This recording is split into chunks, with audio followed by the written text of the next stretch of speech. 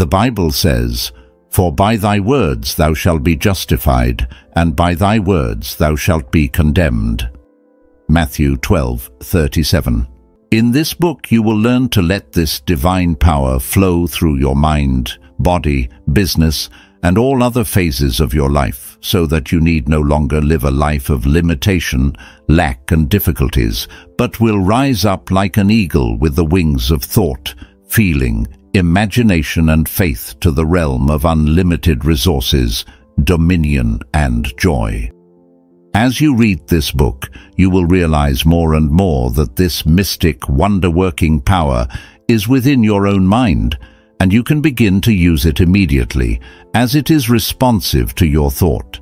This power is stronger than a laser beam, hydrogen, atomic, or nuclear missiles, and more potent than all the energies and explosives in the whole world. It is the power of the infinite, or God, unlimited and inexhaustible. When you have read a few chapters of this book, you will recognize how men and women have made conscious contact with this power and set it operating in their businesses, home lives, and financial affairs. All the wonderful results they achieved can be yours also. I urge you to study this book and to apply the methods of scientific prayer elaborated on herein. As you do, I feel absolutely convinced that you will make use of this miracle-working power that will banish confusion, misery, lack, melancholy, and failure. It will sever you from emotional and physical bondage and place you on the royal road to the fulfillment of your fondest dreams. The instructions given are in ordinary, everyday language, the same as you find in your daily papers, periodicals, and current magazines. The unique feature of this book is its down-to-earth practicality. Here you are presented with simple mental and spiritual formulas which you can apply in your workaday world. It is your right to have all the money you need. You're here to lead a full and happy life. You should have all the money you need to do what you want to do when you want to do it. Some people avoid using the word money in their conversation. They speak of supply and abundance and opulence. Although what they really mean is money, they have old, weird concepts and think it is wrong to desire money. This makes no sense and is very unreasonable. Realize money is good and very good. It is God's way of maintaining the economic health of the nation. You are here to expand and unfold spiritually, mentally, financially, intellectually, and in all other ways. You should surround yourself with beauty, luxury, and all the other good things of life. See money in its true significance as a symbol and medium of exchange.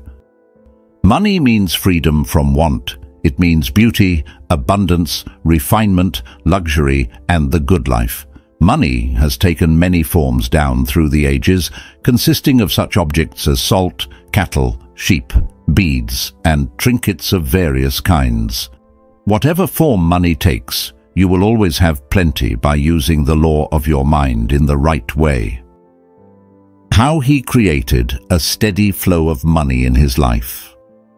Some years ago, a young teller in the bank said to me, "How can I make more money? How can I do what I want to do?"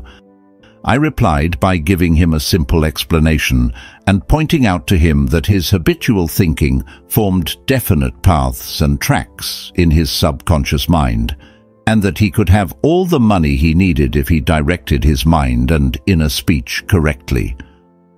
I stressed the point that his inner speech is the cause of all the outer experiences in his life. I asked him how he would think, speak, and act if he already had the money he was seeking. I suggested that he begin his inner conversation along this line. "I have a beautiful home. It is wonderful. I am on a trip around the world. I have a beautiful new Cadillac. I'm studying economics at Rutgers University.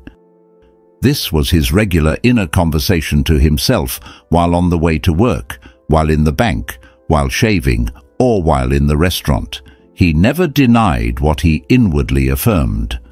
All these things came to pass. He is now making far more money than the president of the bank.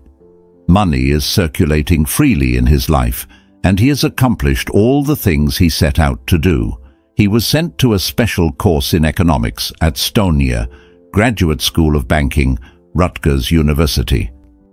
This banker's inner speech or conversations were based on the premise that he already had all these things.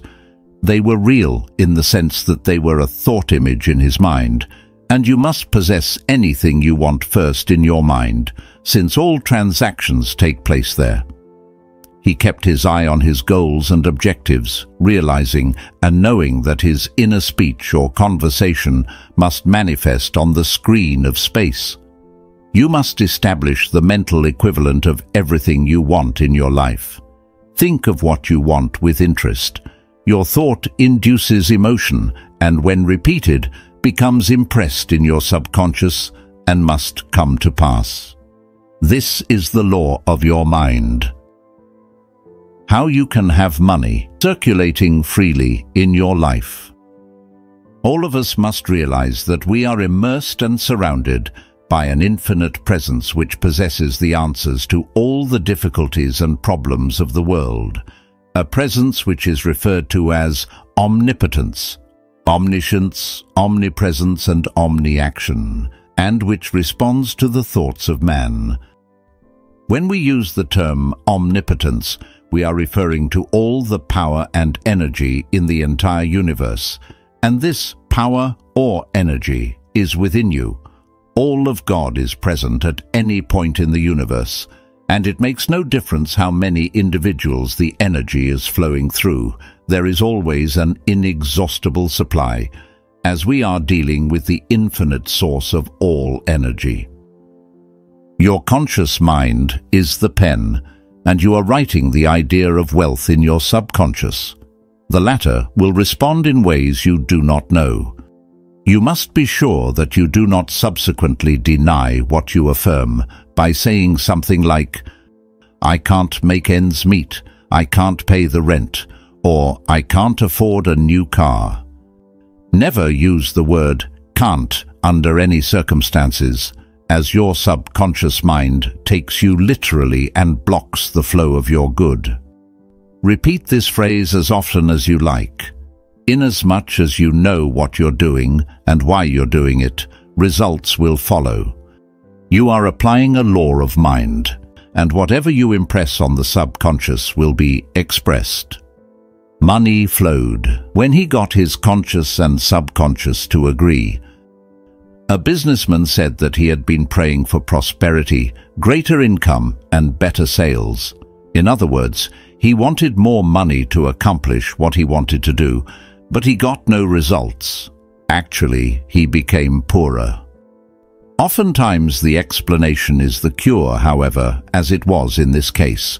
He was using affirmations such as, "I am wealthy, I am prosperous, money flows freely to me, I am successful." I explained to him that his subconscious accepts the dominant of two ideas, or the dominant mood or feeling. In talking further to him, I learned that when he said, "I am prosperous," etc., his feeling of lack was dominant, so that each affirmation he made called forth the mood of the opposite, such as lack, limitation, poor sales, etc., and more lack came into his experience. He realized that the answer was to get his conscious and subconscious to agree. Then there would be no contradiction. The subconscious accepts what we really, consciously believe, our convictions and dominant feelings. He engaged the cooperation of his subconscious mind by affirming, "Every day my sales are improving, more customers come in every day, and they are satisfied and blessed. I am making more and more money every day of my life. I am continuously advancing, growing and moving forward financially." These statements created no conflict in his mind, as there was nothing within him which said his sales and money could not increase. He found this approach to be acceptable and sound psychologically, and it produced the desired results. He remained faithful to his mental and spiritual practice, and within 4 months found it necessary to hire 2 extra assistants to handle the excess business. He found money flowing to him in avalanches of abundance. Open your mind and heart to the influx of God's riches. To walk the royal road to riches of all kinds, spiritual, mental, material, and financial, you must never place obstacles and impediments in the pathway of others. Neither must you be jealous, envious, or resentful of others.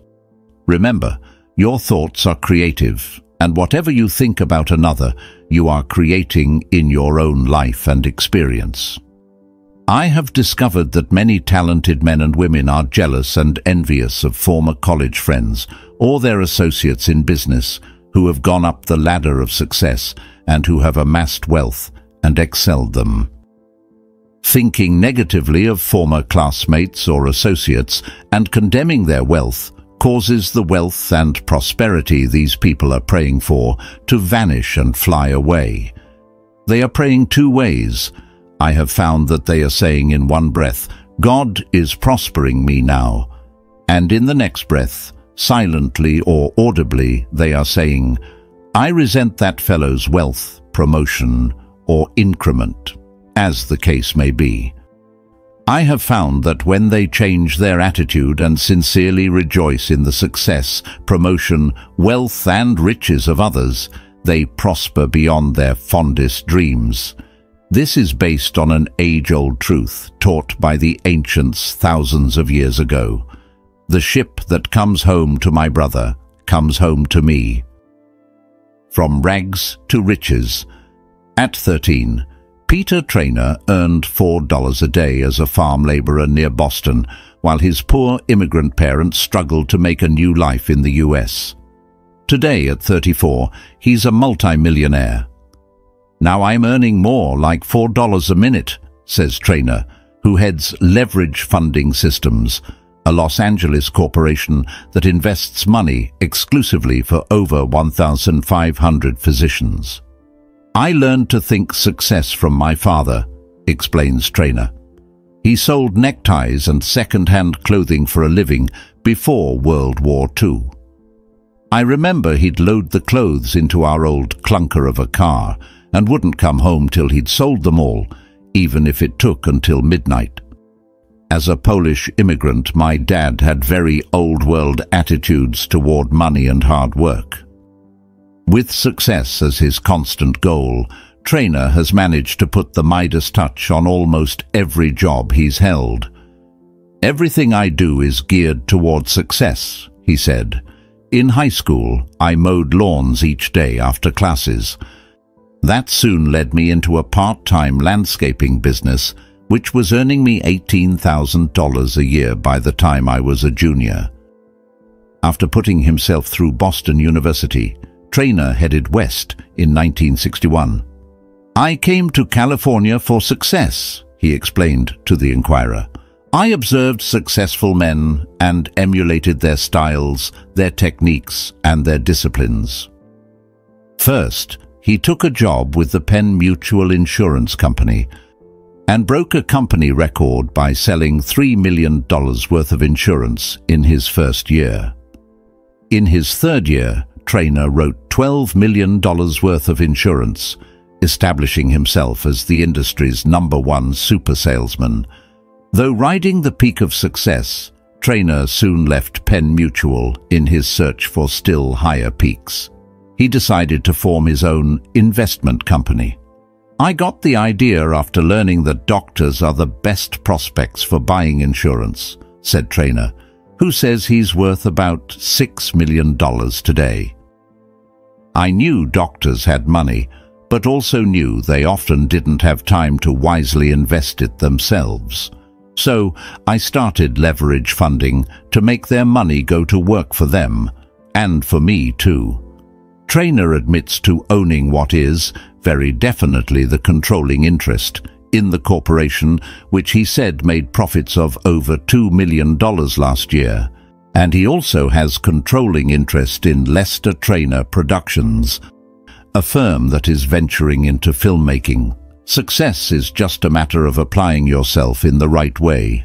If you analyze things carefully and move logically, there are really very few ideas that are impractical, said Trainer, who lives in a large home in the fashionable Trousdale Estates near Hollywood.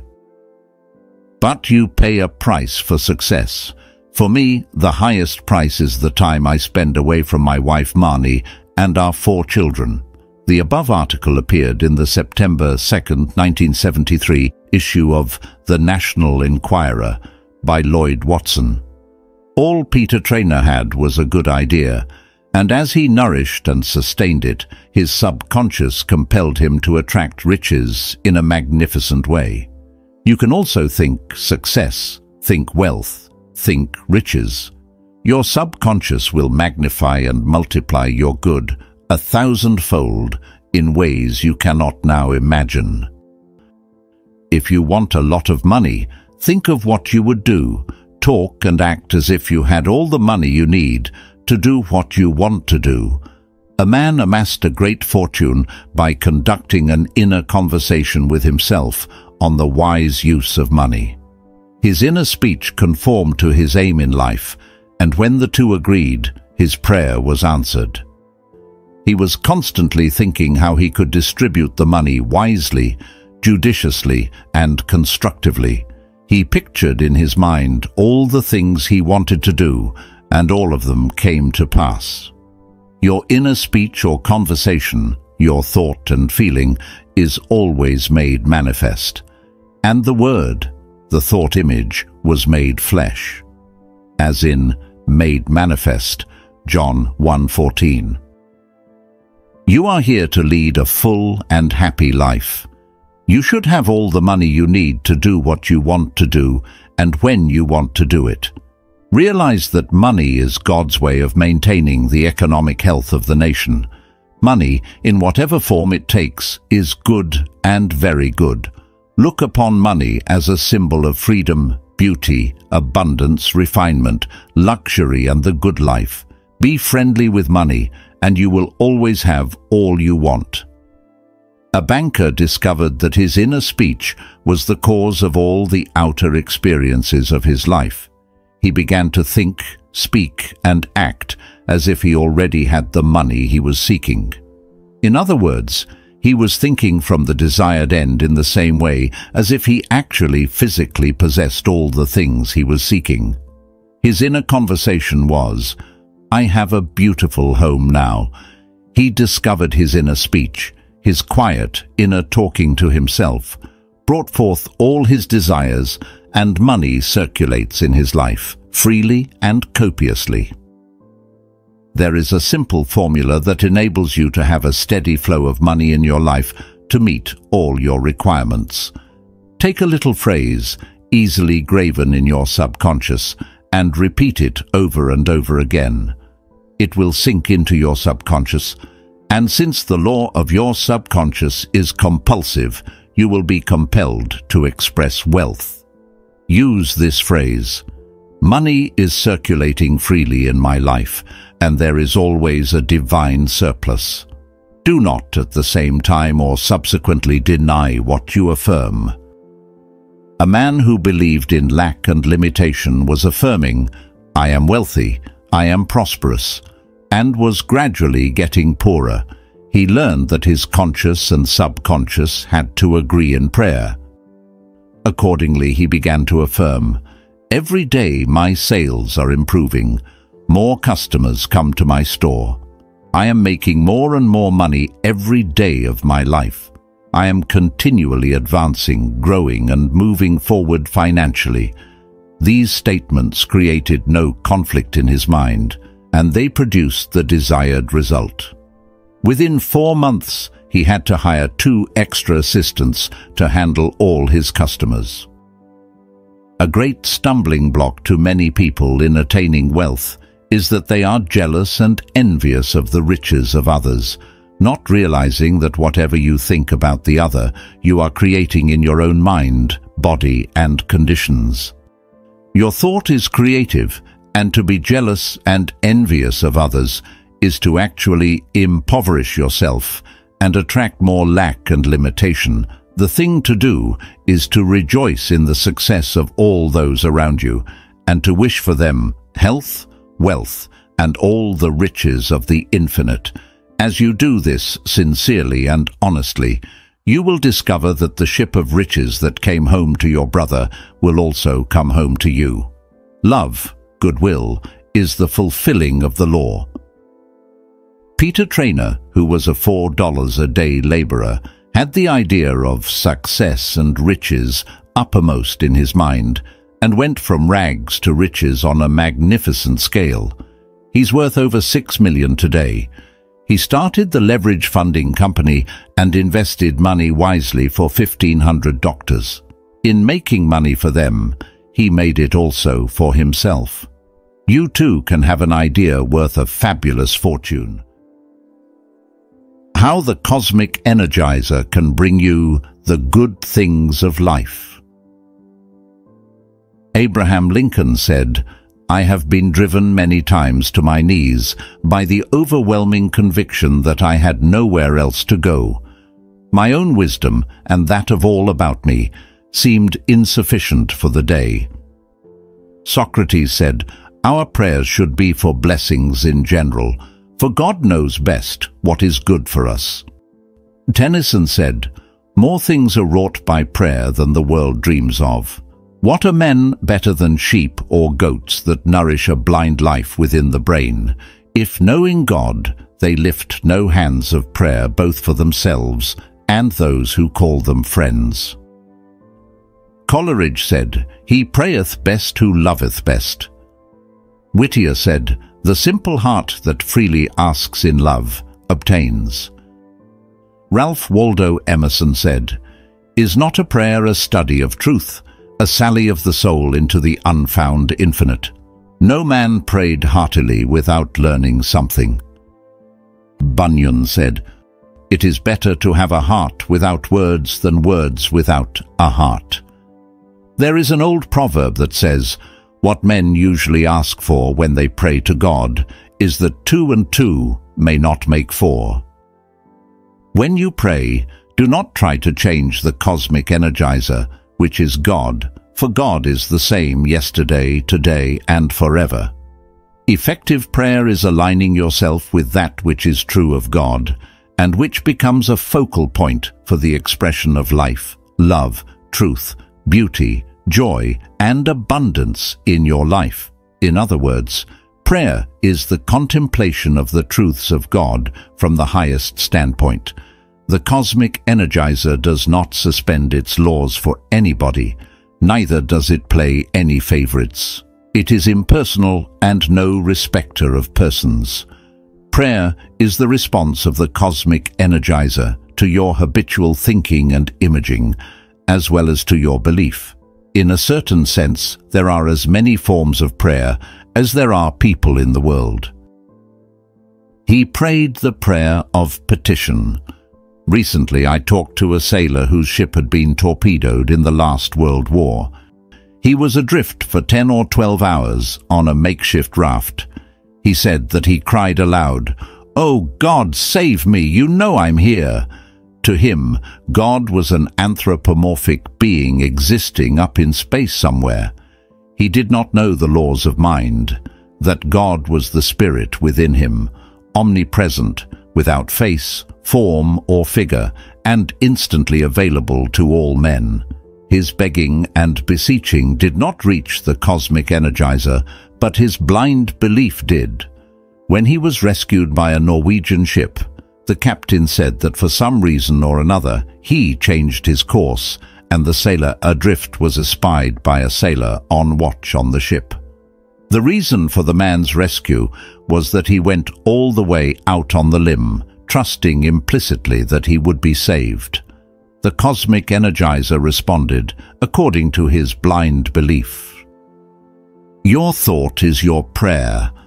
To pray means to think from the standpoint of universal principles and eternal verities in the same manner as an engineer thinks from established principles of mathematics, or a chemist from the standpoint of the laws underlying chemical combinations. Every thought, in a certain sense, is a prayer for the simple reason that every thought tends toward action and manifestation. The Bible says, "The Word was God." John 1:1. A word is a thought expressed, and you are told it was God, meaning it is creative, for there is only one creative power, that is, the cosmic energizer. Your thought being creative is therefore God also. All of us have a common source, and we are made of one universal substance. The Bible says, "After this manner therefore pray ye, Our Father," Matthew 6-9, which means all of us come forth from the one life principle, or cosmic energizer. Therefore, in truth, we are all related. It is essential, therefore, when you pray to have love and goodwill for all men and women everywhere, as well as for the beasts of the field and everything else in the world. Man must sense his essential unity with all things, the birds of the air, the fish of the sea, and indeed all growing things. The cosmic energizer creates all things, and everything is made inside and out of it. No one thing in the universe can be in opposition to another, for the cosmic energizer can't be at war with itself. We are all parts of one stupendous whole, whose body nature is, and God is the soul. How to pray in the right way. There are many levels and modes of prayer. The old maxim says, "When your thoughts are God's thoughts, constructive, based on principle, God's power is with your thoughts of good." Prayer is essentially thinking from a constructive standpoint. The right way to pray consists of the spiritual premise that there is a cosmic energizer within each of us that becomes the thing we desire, to the point that we accept this as true. Your constructive thought action is in tune with the cosmic energizer, and it responds according to the nature of your thought. True prayer is a sustained constructive attitude of mind that results in conviction. Once your desire is deposited in your subconscious mind, the answer is made manifest as part of a creative law. The acid test of whether or not you have reached a conviction is when your mind accepts the idea completely and you can't conceive of the opposite. Why her prayers were not answered. The tendency of the life principle, or cosmic energizer, is to heal, restore, prosper, and bless humanity in countless ways. Otherwise, there would be no design, no chemical affinity, no uniting forces in this universe.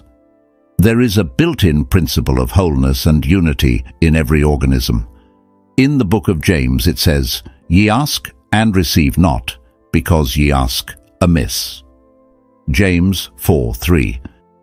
Mrs. B had ulcers and was taking medicine prescribed by her doctors, but was nevertheless constantly saying, "The medicine is no good, my ulcers are worse."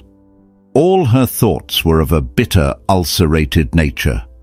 She was resentful and full of hostility and suppressed rage toward relatives. She was at the same time petitioning a God afar off, up in the sky somewhere, to heal her condition, which she ignorantly inflicted on herself. She was praying with a mind and heart full of hostility, suppressed rage and resentment, which is praying amiss. Her reversed attitude transformed her life. Following a simple explanation as to what she was doing to herself, she decided to release her relatives as follows. "I completely surrender my in-laws to the great ocean of life, wishing for them harmony, health, and peace. Whenever any one of them comes to my mind, I will immediately affirm, I released you, God be with you." She also decided to stop criticizing her doctors and the medicine, realizing that when she no longer needed a crutch, she would be healed, and in the meantime, she should stop finding fault with herself and others. She also realized that her angry, negative thoughts had produced her ulcers, and it stood to reason that harmonious, peaceful, loving thoughts would restore her to wholeness. The prayer that freed her. She made a habit of affirming the following truths of life. I am at peace with all men and all things. I am divinely guided in my eating and drinking. I am filled with the peace, harmony, strength, vitality, and energy from the cosmic energizer. The life forces flow freely, joyously, and harmoniously through my whole being, and I am whole and perfect. As she continued saturating her mind with these truths, and since she had forgiven herself for entertaining negative thoughts and had released her relatives, a wonderful sense of peace came over her. She has now found a new life and is kinder, nobler, and more efficient in every way. How he dissolved an acute problem. A few months ago, a doctor friend of mine became involved in a serious lawsuit. He was very much annoyed, perplexed, and deeply resentful because of the lies and false accusations hurled at him by his opponents. The lawsuit was not progressing satisfactorily for him. I explained to him that he would have to eradicate his hostility and resentment first before he could pray successfully.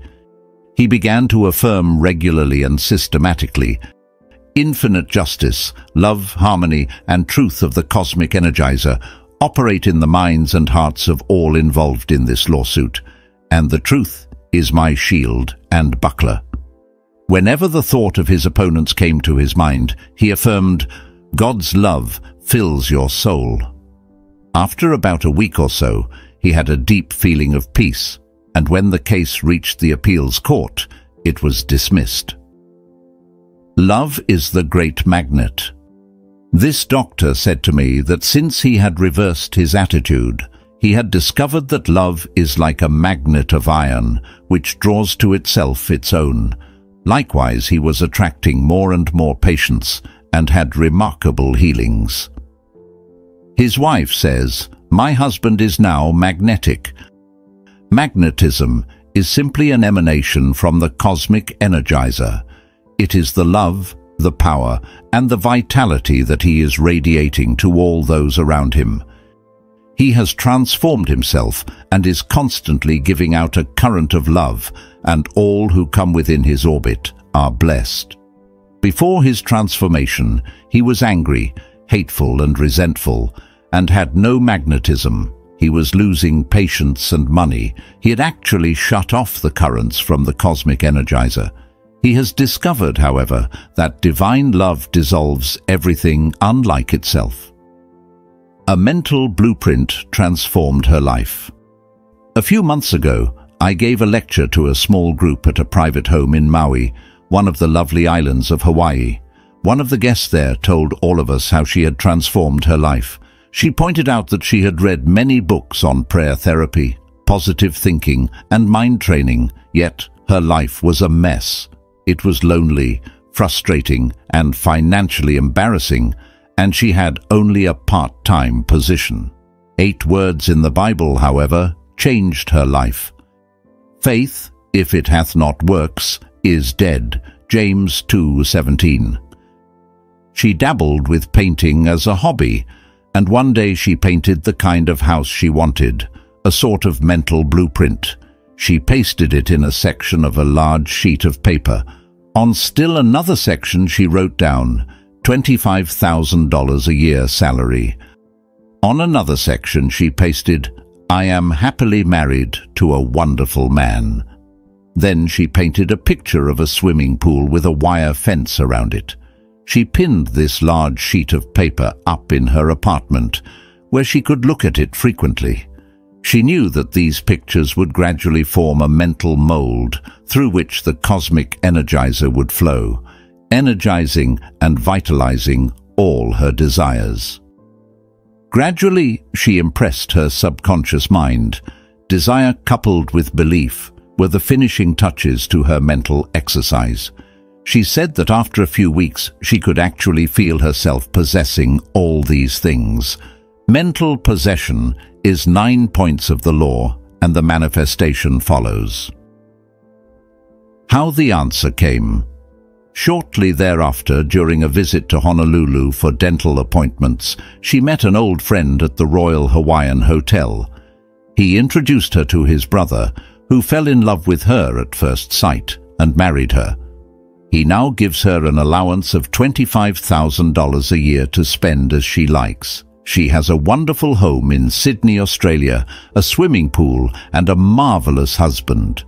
All of us were impressed by her simplicity, her faith and confidence in the laws of mind, and the wonders of the infinite power within all of us. Her favorite quotation is, "I desire to win, and I accept the power within." Points to remember. 1.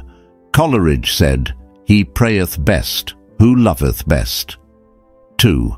When you pray, you do not try to change the cosmic energizer, which is the same yesterday, today, and forever.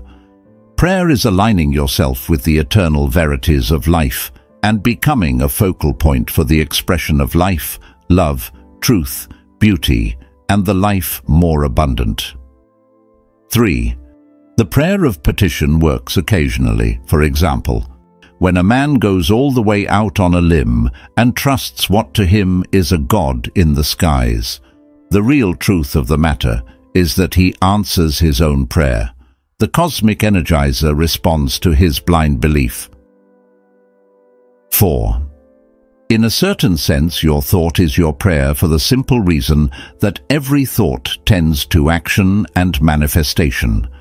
There is only one creative power, namely the cosmic energizer, which permeates all life. Your thought is the only immaterial power you know. You are what you think all day long. 5. When you pray, it is essential that you be at peace with all men and all things. Realize your essential unity with all life, for God is life, or spirit. And one part of spirit can't be antagonistic to another part of spirit, as spirit or God is one and indivisible. When you're at peace with the whole world, the cosmic energizer flows through you, filling up all the empty vessels in your life. 6. When your thoughts are God's thoughts, God's power is with your thoughts of good. Prayer is essentially thinking from a constructive standpoint. True prayer consists of the spiritual premise that the cosmic energizer becomes the thing you desire to the point you accept this as true. 7. The tendency of the cosmic energizer is to heal, restore, and prosper you. 8. A woman had ulcers due to bitter thoughts of hostility, resentment, and rage. She learned that in order to get a healing, she had to cease all criticism and condemnation of others and to forgive herself for harboring negative thoughts. She began to bless all those who irritated her. She made a habit of praying as follows: "I am filled with the peace, harmony, strength, and vitality of the cosmic energizer, and I am made whole and perfect." She found her health and peace in this changing world. 9. A doctor was involved in a bitter lawsuit. When he decided to eradicate his resentment and hostility, he was able to pray effectively. Whenever the thought of his opponents came to his mind, he affirmed, "God's love fills your soul." He also began to claim boldly that the infinite justice, harmony, and truth of God prevailed, and the case was finally dismissed. 10. This doctor discovered that love was a great magnet, and he found that he attracted more patients and had remarkable healings. Love dissolves everything, unlike itself. 11. A woman painted the kind of home she wanted with a swimming pool and pasted it on a section of a large sheet of paper, adding some written requests such as, "I'm married to a wonderful man. I have an income of $25,000 a year." She placed the sheet of paper in a prominent place in her apartment and gazed at it many times a day, knowing she was impregnating her subconscious mind. The cosmic energizer flowed through her mental mold, fulfilling all her requests in divine order. Her favorite maxim is, "I desire to win and I accept the power within." How the cosmic energizer can reveal answers and transform your life. A few years ago, while traveling by train from Dublin to Cork, I noticed a man carrying a bag on his back, and the conductor said to him, "You can take that bag off your back. The train can carry both of you." And this reminded me of the fact that there are a great many people carrying the burden of grief, sorrow, grudges, peeves, bitterness and hostility, which robs them of vital energy, creating short circuits in their lives. Like the leakage of electricity, the cosmic energy in their lives is dissipated and wasted. Recently, I interviewed a woman who had followed a scientific diet prescribed by her physician and who had taken off 40 pounds for a time. But in the past few months, she was, as she said, back where she started, 40 pounds overweight. I explained to her that the basic reason for her overweight was the burden she was carrying in her mind, and when she followed the great truth, "Cast thy burden upon the Lord," or law, "and he shall sustain thee," Psalm 55. Her burden consisted of a deep hatred for her husband, together with a suppressed rage. She had discovered that he had been unfaithful and had pretended to forgive him. However, by hating him, she was also hating herself, because she was thinking hateful thoughts and generating negative emotions. All hatred is self-hatred, which is a deadly poison. Her self-loathing had caused her to put on aprons of flesh so that she would be repulsive to men. The explanation oftentimes is the cure. I explained to her that the cosmic energizer flows harmoniously, peacefully, joyously and rhythmically, but that this flow of vital energy had been dammed up by her, bringing on her fatigue, exhaustion, insomnia and migraine. I suggested she throw out of her mind everything that was not contributing to her beauty, charm, vitality and peace of mind. She realized what she was doing to herself, actually generating mental poisons which robbed her of peace, health and happiness. She came to a clear-cut decision and forthwith discontinued living a lie. She directed her attorney to get a divorce for her. She also decided to face her husband and his paramour and tell them that she wished for them all the blessings of life. How her freedom came. She decided to become a focal point for the cosmic energizer and claimed boldly that the vitalizing, energizing power of the infinite was flowing through her and that divine love was saturating her whole being. Knowing that as she aligned herself with the cosmic energy, which is love, love would dissolve everything unlike itself. She discovered after a while that all ill will, bitterness and hatred had melted away. Every night prior to sleep, she affirmed, "I weigh 120 pounds in divine order through divine love." After a few weeks, she lost all desire for fatty foods, which had contributed to her overweight. She regained her beauty, grace and charm, and she also discovered that love is the fulfilling of the law. Romans 13:10. The cosmic energizer seeks to express itself as the life more abundant. Cosmic energy moves constructively, harmoniously, rhythmically, and joyously. When we go against the principle of harmony and love or think and act in any way contrary to the forward tendency of life, we suffer, but we have inflicted the punishment upon ourselves. You can definitely cause the cosmic energy to flow when you have a certain plan, aim, or goal in life. You go where your vision is. Your vision is what you are looking at in your mind, what you are giving attention to, the ideal you are focused on. When you realize you can reach your goal, the cosmic energizer flows on your behalf, attracting to you everything you need for the fulfillment of your dream. How he envisioned his plan.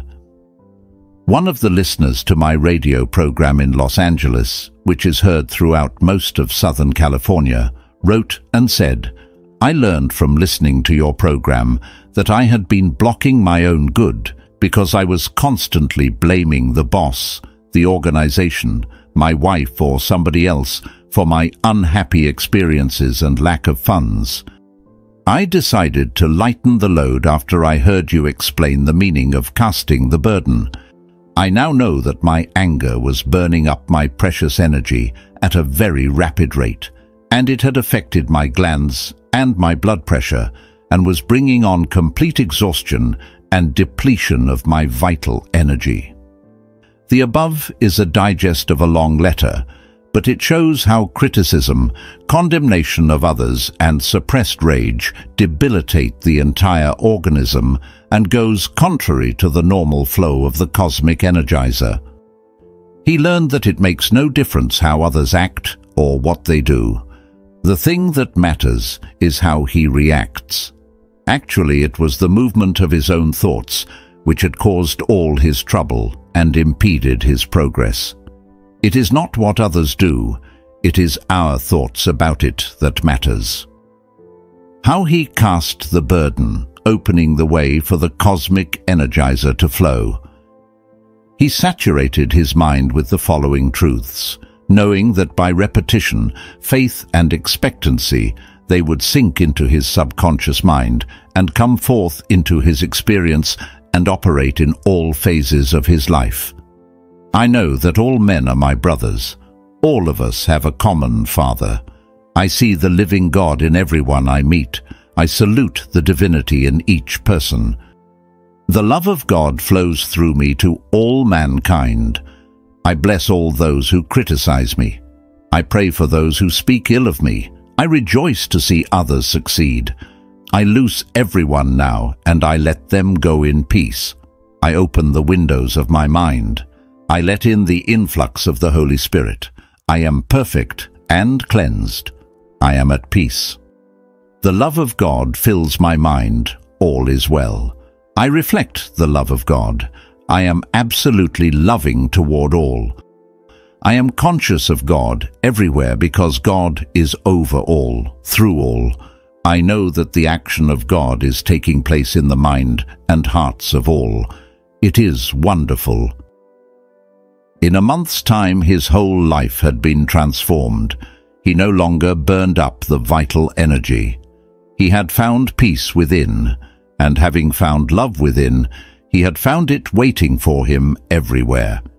He has now also opened the channels for wealth and health. How she ceased wasting vital energy.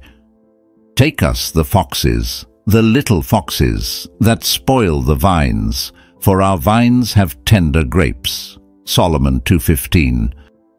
A government secretary came to have a consultation with me, saying that her problems in the office were due to the little foxes that spoil the vine. She was highly sensitive and said that other girls who were her fellow employees were jealous and envious of her, and that they carried tales and lies about her to the supervisor.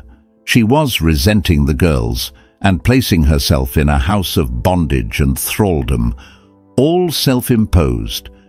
She was giving power to others to hurt her and was burning up vital energy, resulting in nervousness, the all-gone feeling, and complete exhaustion at night, accompanied by insomnia. At my suggestion, she ceased giving attention to the petty annoyance, negativities, and gossip of the office. These trivial irritations were consuming so much of her inner energy. They caused her to make mistakes, which in turn kept her mind off that which is lovely and of good report. It was also preventing the flow of all good from the cosmic energizer, the source of all blessings. How she got back on the beam. Every morning, as well as other times during the day, she identified herself with the cosmic energizer and affirmed boldly, "God is my boss, my employer, my guide, my counselor, my source of supply. I give all my allegiance, loyalty, and devotion to the supreme power within me. God guides me, watches over me, sustains and strengthens me, and I am energized from on high. God thinks, speaks, and acts through all the girls in the office. And whenever I think of any one of them, I affirm immediately, God loves you and cares for you." She adhered faithfully to these truths and found that as she changed inside, the outward picture changed also. She has found peace in this changing world. She ceased carrying the dead, useless burdens of resentment, anger, and hostility. These are the little foxes that spoil the vine of life, which is the exhilarating and vitalizing flow of cosmic energy coursing through our entire system. She has gone up the ladder of life and is now a supervisor. Her journey is onward, upward, and Godward, looking upon life as a current of energy. Paul says, "Faith which worketh by love." Galatians 5:6. The love of which Paul speaks is the feeling in your heart of goodwill to all. It is an emanation or outreaching of the heart to all when you rejoice in seeing people as they ought to be, happy, joyous, and free. Love frees, gives. It is the Spirit of God in action. Love is also that inner feeling whereby you give all allegiance, loyalty, and recognition to the one power, the cosmic energizer, and you pay no attention to any person, circumstance, or condition, or anything else that would tend to swerve you from your good. She looked upon life as a current. A Mrs. B, whose husband had passed on a few years ago, felt lonesome, bitter, and hostile. She felt somewhat isolated from her family, who lived in the East and who never wrote her or communicated with her in any way. At my suggestion, she started to cast aside the burdens of self-doubt, loneliness, criticism of relatives, and dislike of others in the retirement center. She began to discard everything that was not contributing handsomely to her welfare. She began to affirm frequently to herself the following: "The cosmic energizer is flowing through me as a current of life, love, truth, and beauty, creating pleasant relations, harmony, abundance, and security in my life. I am a focal point for the cosmic energizer, and my mind and heart are open for all the blessings of life. I give thanks for a wonderful trip to Europe and for God's riches flowing to me from all angles. I live by the law of love, and I wish for everyone what I wish for myself."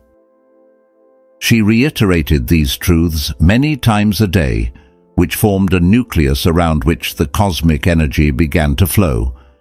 A few short weeks went by, and then, out of the blue, her daughter, who lived in the East, phoned her, asking her to join her on a trip to Europe, which extended for 6 weeks, all expenses paid. On this trip, she met a retired professor.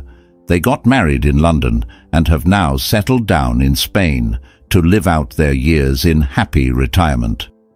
She wrote me recently saying she has never been so happy. She tends the garden, gives English lessons twice a week to sons and daughters of neighbors, and is having the time of her life. She commented that she no longer holds the memory of grudges, peeves, and ill will.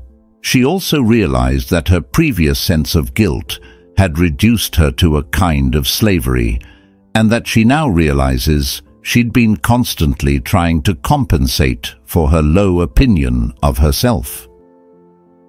Learn to accept forgiveness. Forgive yourself. Have a high estimate of yourself. You are a son or daughter of the infinite.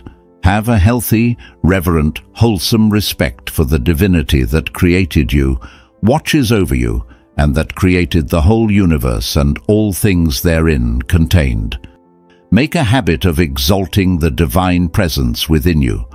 One of the quickest ways in the world to eradicate an inferiority or rejection complex is to look in the mirror for about 5 minutes every morning and evening and affirm out loud, feelingly and knowingly, "I exalt God in the midst of me, mighty to heal, restore, beautify and magnify my good in countless ways." You will be amazed how you will activate the cosmic energizer, which will flow as currents of love, peace, harmony, and abundance into your experience. He erred in trying to compensate for guilt feelings. A junior executive in a large organization was continually mentally belittling his associates.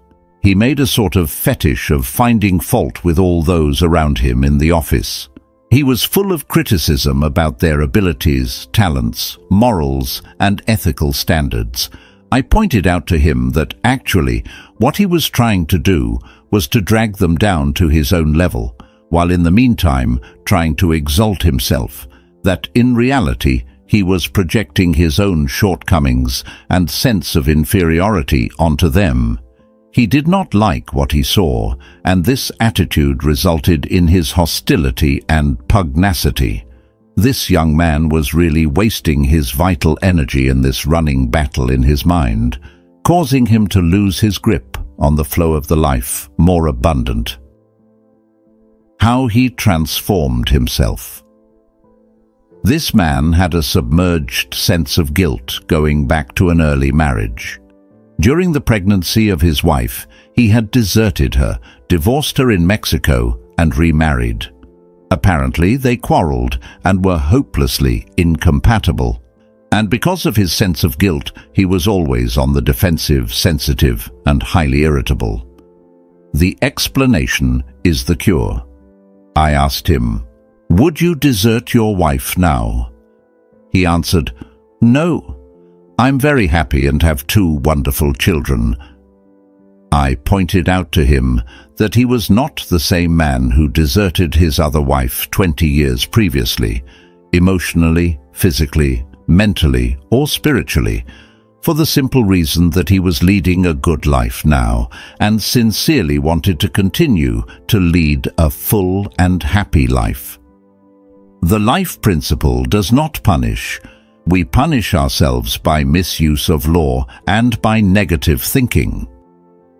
But the minute a man decides to change his thoughts according to the eternal verities, there is an automatic response from the subconscious mind, and the past is forgotten and remembered no more. A new beginning is a new end. Begin to fill your mind with faith, confidence, love, and goodwill, and the result will be health, happiness, peace, and security. With the aid of his attorney, this man made a sincere effort to locate his former wife, who had remarried. He found she had a daughter who was his own. He sent an anonymous gift of $30,000 to her on the advice of his lawyer.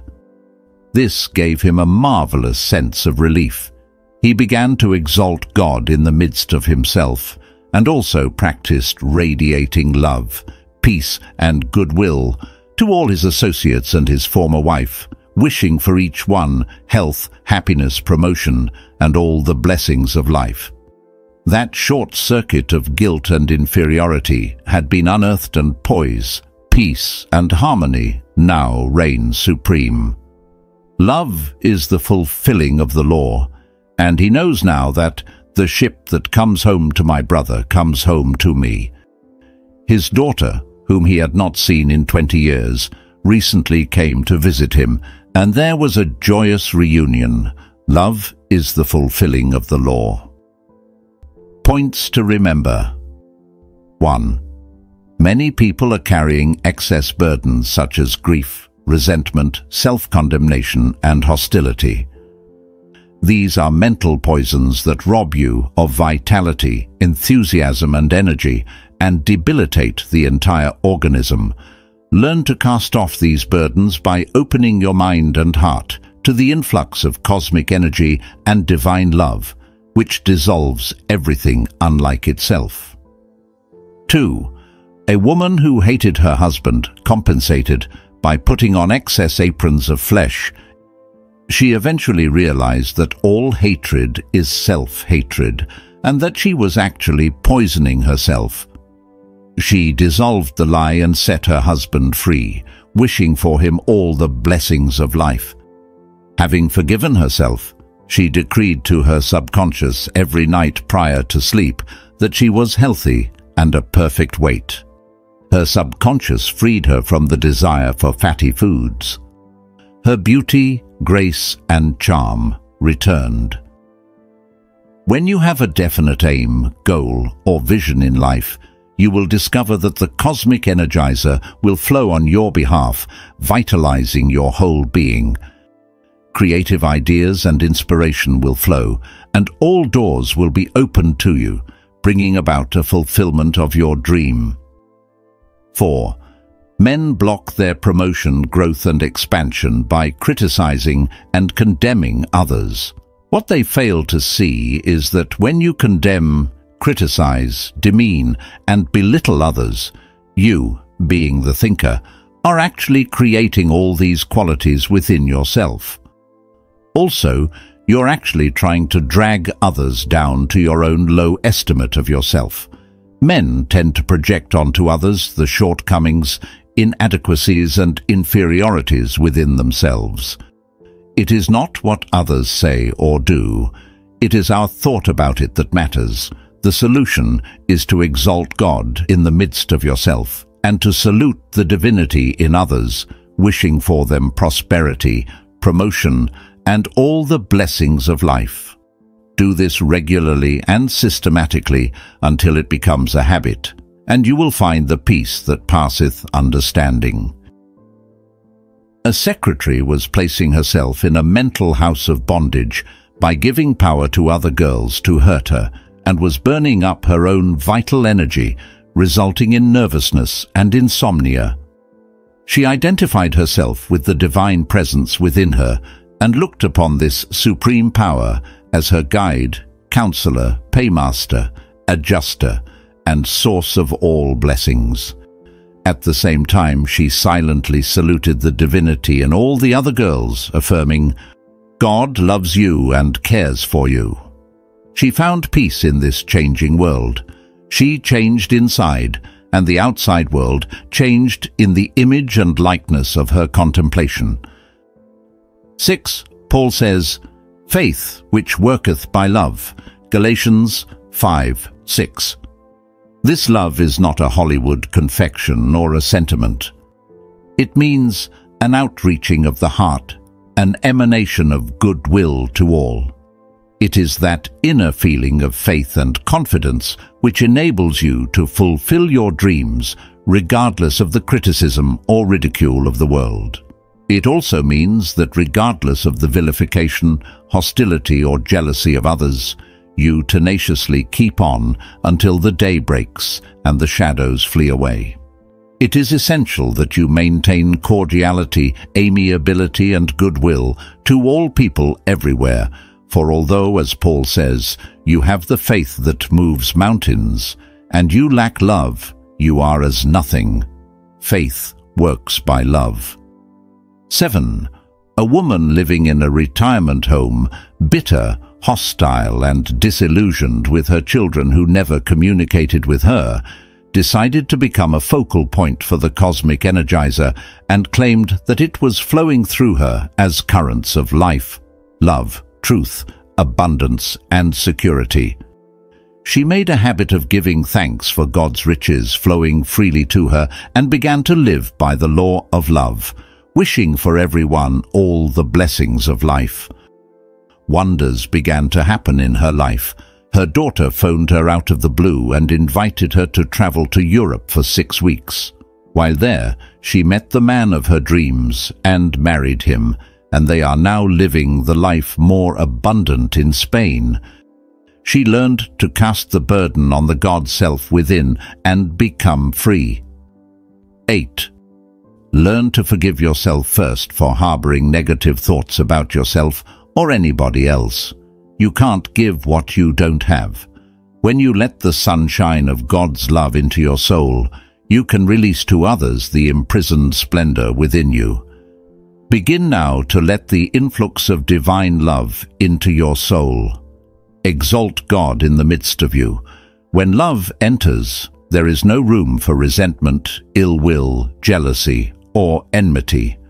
All are dissolved in the light of God's love. 10. A man was trying to exalt himself by tearing others down. This indicated his own inferiority, insecurity, and sense of guilt, which were unresolved. He was wasting his vital energy and had lost his grip on life. He learned that he was punishing himself and resolved his sense of guilt by forwarding $30,000 on the suggestion of his attorney to his former wife and child, whom he had deserted 20 years previously. Self-condemnation is hell, and self-forgiveness is heaven. There was a joyous reunion with his own daughter, and he found that love and goodwill wipe away all tears. He respects the divinity within himself now, and what automatically follows from this is the conscious respect for the divinity in all men. He knows now the truth of the ancients: the ship that comes home to my brother comes home to me. How the cosmic energizer can bring you all kinds of blessings. Every man is a son of God, and every woman is a daughter of God, for there is but one power, one presence, one cause, and one substance. Learn to tune in with the cosmic energizer, and as you do, you will find yourself coming of age spiritually in your new capacity, functioning in terms of your real self. Begin to claim that you are energized from on high and that you are doing all things through the God power within you, and you will find yourself ignited by the cosmic energizer, and you will emit sparks, electrical energy and force that can actually be sensed and appreciated. Contacting the God self is like contacting high-tension wires. Results do ensue. All life is largely an absorption of a power that you as yet do not know to be actually there. Before you, the dynamo, begin rotating, there is only potential power as a possibility. But when you begin to move as a dynamic, magnetic personality, dynamo, you will soon emit sparks and generate power from the source of all power. However, you must become a self-starter. Some people only come to life in emergencies instead of making it a daily habit of abiding continually in the field of potential energy. How she discovered the cosmic energy. A frail woman weighing about 90 pounds told me that she'd lifted a truck under which her husband was pinned and released him. 4 men tried to lift the same truck some hours later and could not do so. Her power and energy were always there, and when she assumed it was there, the cosmic energy responded. Assumptions become concrete realities. Churchill said, "Our assumptions harden into facts." When chatting with a returned veteran from Vietnam, he said that when he was lost in the jungle at first, he was fearful. Then he sat down and said to himself, "I'm all right. God is here too." He recalled that one time at home he had been lost in the mountains and had asked a man who was fishing in a stream the way back to the main highway. The man told him the way. He had assumed that the directions were correct and shortly found himself on the main highway. Likewise, he assumed God would guide him back to his battalion or to friendly hands. He began to walk, and in some hours he walked directly to the medics who took care of him. Assumptions harden into facts and become objectified on the screen of space. There are tremendous possibilities within you. God, the living Spirit Almighty, dwells in you, and walks and talks in you. Lord Chesterfield said, "Some men live and die with all their greatness still within them." You are a powerhouse dynamo, and you can release the hidden powers through the assumption of right ideas, feelings, and attitudes of mind. God's potential must be increased through your dynamic action, or it will move on and away from you. Believe in God that is in you as a potential, ready to be released like Aladdin's genie.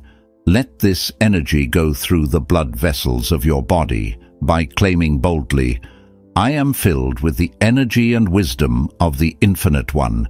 It is coursing through my veins now."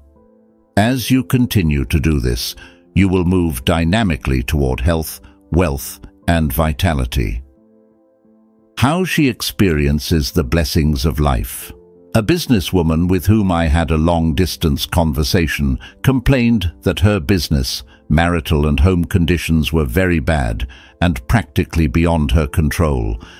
I pointed out to her that on the contrary, she had control and dominion over her thoughts, feelings, actions and reactions, and that she must definitely assume responsibility for harmony, peace and happiness in her life. On the phone, I suggested that she open the Bible and read Ezekiel 34:26. There shall be showers of blessing. I suggested that she enthrone that idea in her mind, and the idea being dynamic, she should listen to it with an inner ear. It would then penetrate her subconscious and release its energy. This woman's life was dried up, like the soil that has been too long without rain. She was full of fear, resentment and hatred toward her husband, and filled with a sense of defeatism.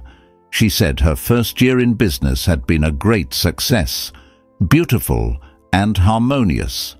She took credit for the first year's success. I pointed out, however, that she must also assume responsibility for her failures and discordant home life. A few weeks passed by, and I had a wonderful letter from her, saying that she had begun to sing to herself, "There shall be showers of blessings for me." She got lost in the idea, and it found its way into her subconscious. From then on, everything changed. Business picked up. There were new customers and a promotion for her husband. She is now possessed with a new zest for living. As she began to sing the song of triumph to herself, she dissolved all the bitterness and hostility, and the cosmic energizer began to flow through her as harmony, health, peace, and abundance. Fear blocked his flow of energy. Recently, I talked with a businessman who was afraid of the future, of devaluation of the dollar, of some dire malady and bankruptcy. I explained to him that he was blocking the flow of his potential energy and consequently becoming less effective in his work. There is no occasion for fear, for there is an antidote within him to cast out fear. The antidote is God within man. This power is supreme, omnipotent, omnipresent, and there is nothing to oppose the one power, nothing to thwart it or vitiate it. I gave him a Bible verse containing these dynamic words, "Be strong and of good courage. Be not afraid, neither be thou dismayed, for the Lord thy God is with thee whithersoever thou goest." Joshua 1:9. He began to affirm frequently, "God, the Almighty One, is guiding me and directing me in all ways. His love surrounds me, enfolds me, and encompasses me. This power flows through me as harmony, strength, right action, and divine love." Whenever a fear thought came to his mind, he supplanted it immediately by affirming, "God loves me and cares for me." He made a habit of this and found that by disciplining himself, the obsession of fear was dissipated and dissolved in the light of God's love. He realized that by persistent repetition of eternal verities, he caused the power of the infinite to be active and potent in his life. His fear has changed to faith in God and all things good. His newfound faith in the infinite presence and power has created a channel in his mind, and from this groove, all his other thoughts take their quality and color. Now all his thoughts are tinged with faith, confidence, love, and goodwill. The biblical verse I gave him saturated his mind and heart and healed him of all his fears. How he received more power and energy. Recently, I conducted a class on the psychological and spiritual meaning of the book of John in the New Testament. I explained the meaning of the verse. But as many as received him, to them gave he power to become the sons of God. John 1:12. I explained that if any man opened his mind and heart to the influx of this cosmic energy and power, he could do great things, and that his motto in life should be, I can do marvelous and wonderful things through the God power which strengthens and guides me. A son of God means any man who realizes that God indwells him and that God is his father, the life principle, the progenitor or father of all, for there is only one creative principle. Therefore I said to believe that God is your silent partner, your guide, your paymaster, your troubleshooter, your advisor, your source of supply, and your instant and everlasting support at all times. You came, as Wordsworth said, trailing clouds of glory, from God which is our home. One man at the end of the class session said to me that every morning he stood before the mirror and said out loud, I am a son of God, victory is mine, triumph is mine, success is mine, wealth is mine, harmony is mine. God is my partner. It is wonderful. The class lasted 5 weeks. He practiced this technique every morning. On the 3rd week, as a complete surprise, he was asked by the governing board of his corporation to be president of the company with a high salary plus expenses. New ideas came to him continuously, and in one instance he saved the company a great deal of money due to an intuitive voice which told him how to solve the problem. This man began to realize the tremendous power and wisdom lying dormant within him and called upon it, and he felt the response. He said to me, I know now that nothing in life can defeat me. I know how to tap the power. She said, I'm so religious. What is wrong? Recently a woman said to me, I have great faith in my religion. I believe in the commandments, the golden rule, and in the tenets of my church. Yet I am not successful. I can't make ends meet, and I am frustrated and unhappy in my work. I pray and get no answer. The reason for all this was that her religion was purely formal. She was giving lip service to the doctrines and tenets of her church. While she was conventionally good, she expected reverses, was full of self-condemnation, was resentful of associates in business, and believed that God punishes people. She subscribed intellectually to the doctrines, creed, and dogmas of the church. This was her formal belief, all of which was superficial. I explained to her that the only thing that really mattered was the belief she held deep down in her heart, her emotional espousals, her fears, and deep-seated convictions. Religion is that mental attitude which binds you. Her dominant idea was condemnation of herself. The idea that binds you is your real religion. Your dominant belief about yourself, life, and God is your real religion. Your subconscious assumptions, convictions, and beliefs dictate and control all your conscious action. In other words, your religion is your relationship with God. This woman practiced the mirror treatment by standing in front of the mirror every morning about 5 minutes, affirming out loud and with deep feeling, I am a daughter of the infinite. God loves me and cares for me. I exalt God in the midst of me. I am whole, perfect, loving, harmonious. I am inspired from on high. God works wonders through me. Any time the thought of self-condemnation or resentment came to her, she immediately chopped its head off by reminding herself, God loves me and cares for me. Within a month's time, she married a successful scientist, has now a new concept of herself, and has fallen madly in love with the great truths of life. Truly, wonders happen as you pray. Points to remember. 1. Every man is a son of God, and every woman is a daughter of God, for there is but one power, presence, cause, and substance. Begin now to claim that you can do all things through the God power that strengthens you. 2. All life is an assumption of power, which as yet you do not know to be actually there. Assume the power exists, and you will soon emit sparks and generate power from on high. 3. A frail and physically weak woman, seeing her husband pinned under a truck, lifted it up and freed him. Previously, 4 men could not lift the truck. She assumed the power was there, and the cosmic energizer responded. Churchill said that our assumptions harden into facts. A veteran implicitly assumed that there was a guiding principle that would lead him out of the jungle, and he was divinely led every step of the way and eventually found himself in the arms of his comrades. 5.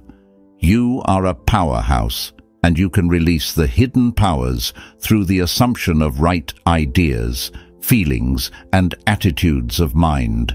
Claim boldly that you are filled with the energy and wisdom of the infinite, and that this power is now coursing through your veins and arteries. You will feel the influx of energy from on high. 6. A woman who was despondent, gloomy, and in financial straits enthroned an idea, there shall be showers of blessings. The idea captivated her mind, generating tremendous energy and power, which transformed her life financially and socially, resulting in marital harmony and prosperity. 7. Fear was blocking the flow of the cosmic energizer, and one man began to use the great antidote, God within him. He enthroned in his mind this great truth: be strong and of good courage. Be not afraid, neither be thou dismayed. For the Lord thy God is with thee whithersoever thou goest. Joshua 1:9. Whenever fear came to his mind, he supplemented the thought with, God loves me and cares for me. He made a habit of this and succeeded in casting out fear. When fear knocks at the door of his mind, faith in God opens the door, and there is no one there. 8. A man began to claim, feel, and believe that God was his silent partner, guide, counselor, paymaster, adjuster, and troubleshooter. He gave himself the mirror treatment and affirmed before the mirror every morning, victory is mine, triumph is mine, success is mine, wealth is mine, God is my partner. It is wonderful. He became 9. She said she was religious but experienced lack and limitation. True religion, however, is really of the heart or the subconscious. It is what you sincerely believe deep down in your heart that is made manifest in your life.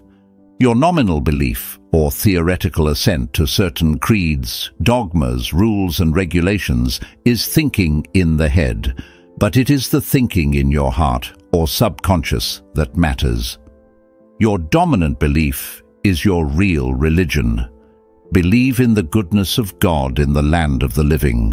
Believe in the guidance of God and the love of God. Believe in the abundance and riches of the infinite, and God will wipe away all tears from your eyes, and there will be no more weeping. How the Cosmic Energizer can work. Miracles of healing for you.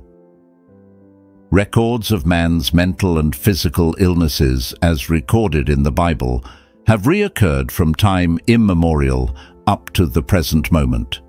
You may see the conditions and symptoms of diseases described in the Bible in almost any hospital in the country. It is true, of course, that the diseases described today have scientific names derived from medical terminology.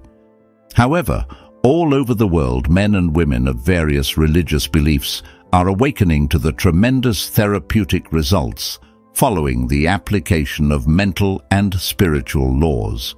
In medicine, psychiatry, psychology, and other related fields, evidence is being adduced, and articles written on mental and emotional conflicts as the underlying cause of all kinds of destructive disease. The cosmic energizer, the infinite healing presence, is the basis of all healing. All healing takes place according to the belief of the individual. The subconscious mind is the creative faculty within us and manifests whatever the conscious mind impresses upon it. The conscious mind impresses its thought upon it. The thought is the expression of the belief. Hence, whatever is impressed on the subconscious mind, the latter reproduces according to our belief. The wrong belief, which externalizes as sickness, is the belief that some secondary cause, which is only a condition, is a primary cause. She changed her belief and had a miraculous healing. I had a most interesting talk a few days ago with a taxi driver.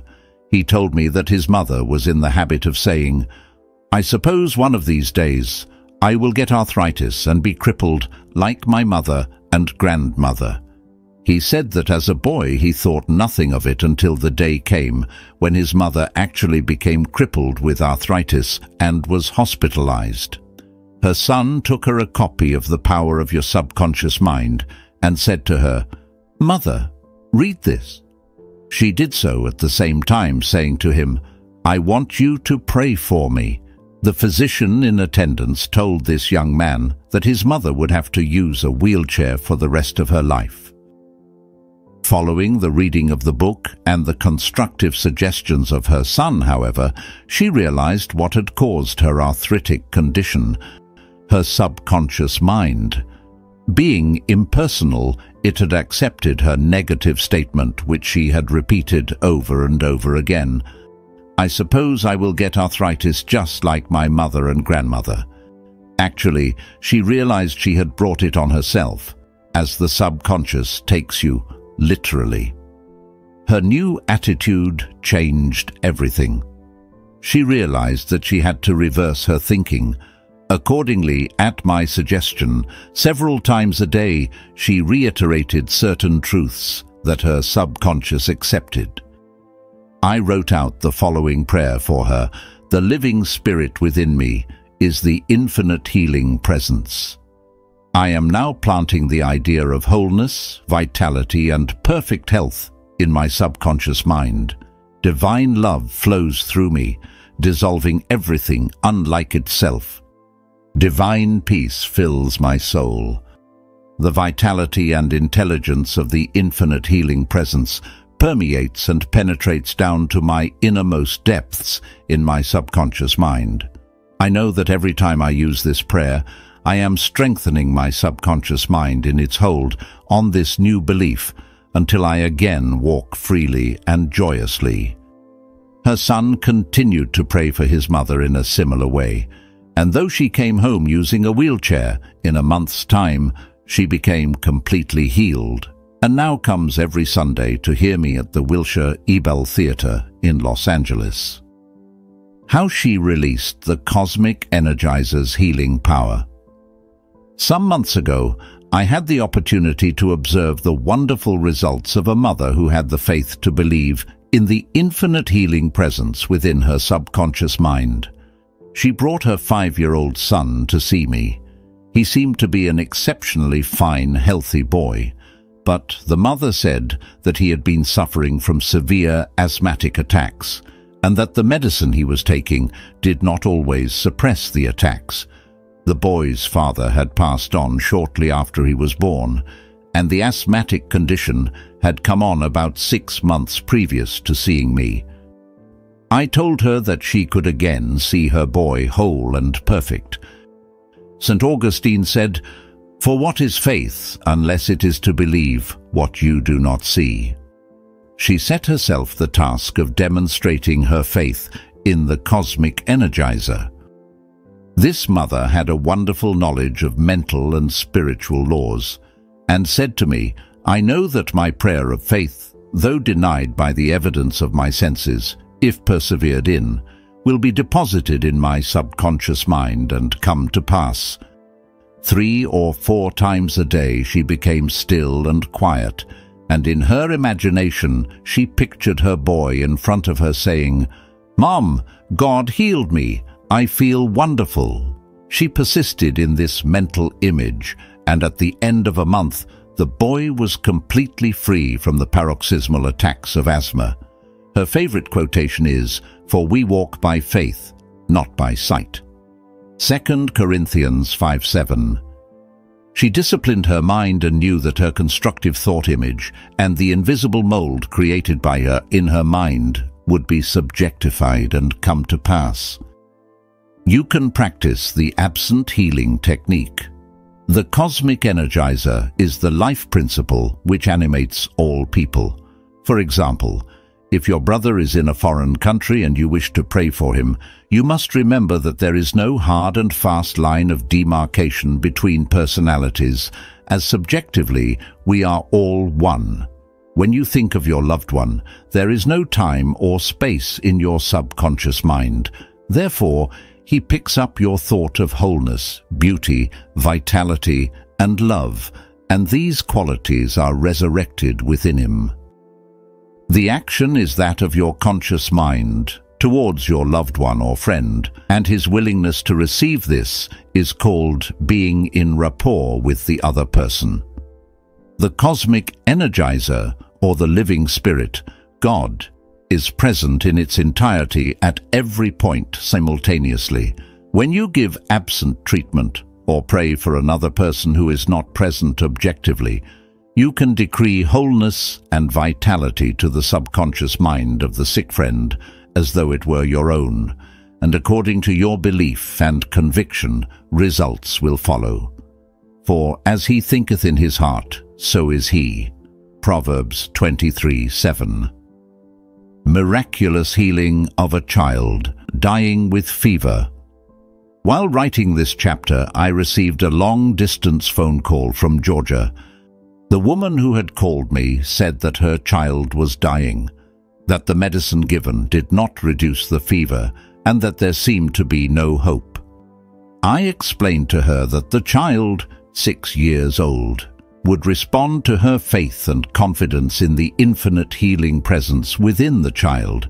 This mother, at my suggestion, was to withdraw her thought from the contemplation of fever and symptoms and from the corporeal personality altogether, and then to affirm knowingly and feelingly, "The cosmic energizer, the living spirit almighty, is the life of my child." God's river of peace saturates her whole being. God's love fills her soul. The vitalizing, healing, harmonizing power of God is made manifest in her mind and body now.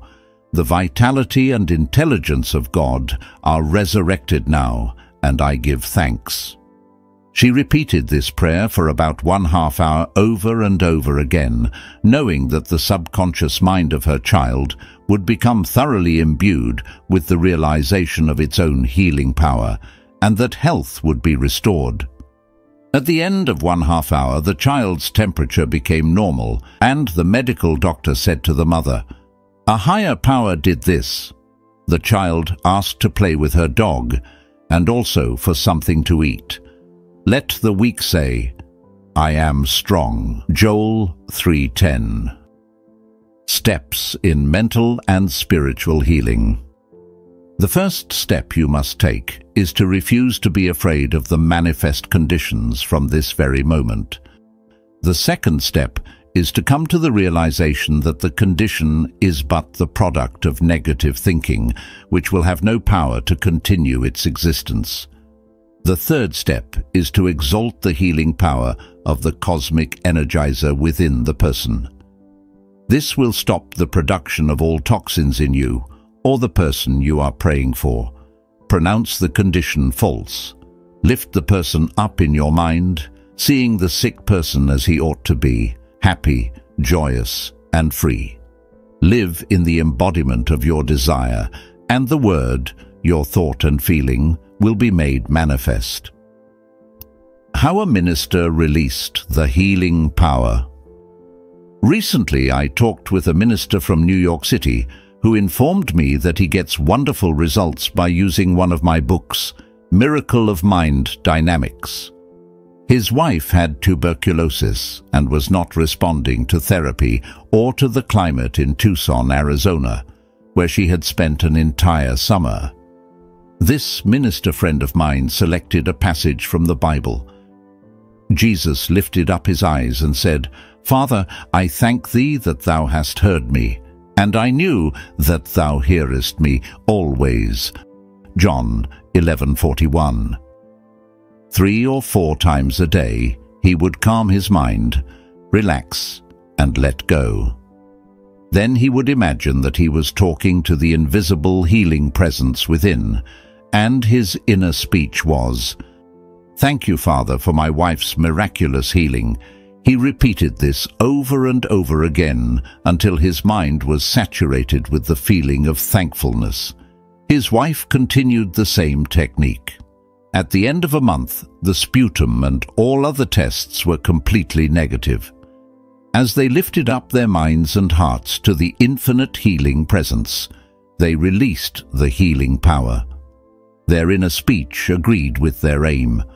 Uspensky had a favorite saying, which was that your inner speech, your inner conversation, your silent thought, must agree with your aim or desire in life. It is your inner speech or conversation that is always made manifest. In this instance, their inner speech agreed with their aims of wholeness, beauty, and perfection. And I, if I be lifted up from the earth, the condition, symptom, or problem, will draw all men, manifestations, unto me. John 12:32. The master key to spiritual healing.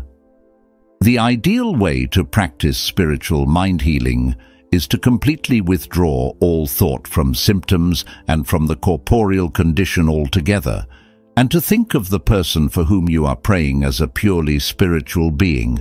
In other words, identify with the spirit or cosmic energizer within him, and then claim that what is true of the spirit is true of the person you are trying to help. In this technique, you realize that the Spirit, God, is omnipotent and entirely free from subjection to any condition. You affirm that the patient is now expressing the vitality, intelligence, wholeness, and power that constitute the Spirit. The patient is open and receptive to your affirmations of truth, and his subconscious mind becomes charged with the constructive spiritual thoughts of the healer. Wholeness, vitality, and strength are resurrected, and health is substituted for sickness. How he was snatched from death's door. A woman came to see me a few months ago, saying that her husband was afflicted with delirium tremens, usually called the DTs. His heart was fibrillating, and he was also hallucinating. The doctor said his death was only a matter of hours. She asked me to go with her to the hospital, as he was asking for me and had been listening to my radio programs every morning. He was under sedation of morphine, but was nevertheless coherent and rational. He was a chronic alcoholic, and during the bedside conference recited all the crimes he had committed, which were many. He said, "I'm at the end of my rope. I'm dying. Will I go to hell?" He had old-fashioned religious ideas, even though he had discontinued going to any church. I explained to him that the life principle, God, never condemns, that all judgment is given to the Son, which means our mind, and that we judge ourselves and make our own hell, restriction, bondage, and own heaven, peace, harmony, good health, etc. I further explained to him that all he had to do was to forgive himself for all his past transgressions and to resolve not to commit them again. Furthermore, he could join with me now, and we would release all those for whom he had a grudge or resentment, as well as all those who had passed over into the next dimension. I told him that perfunctory prayer is not the answer, but instead a real change of heart, where from the depths of himself he had to really wish for all those for whom he had past resentments to have health, happiness, peace, and all the blessings of life. He named about 10 persons, some in the next dimension sent there by himself, and we began to pour out God's love, peace, joy, and all the blessings of life upon each one. Suddenly he seemed radiant and happy. The reason for this was that he now had a deep inner faith that there was no power up there which was going to punish him. He felt that he was on the right side of God and that all was forgiven. He relaxed and was ready for what he termed heaven. The psychiatrist and nurse noted a remarkable physical improvement, and the new prognosis was that he would live. In a few days he was whole and perfect.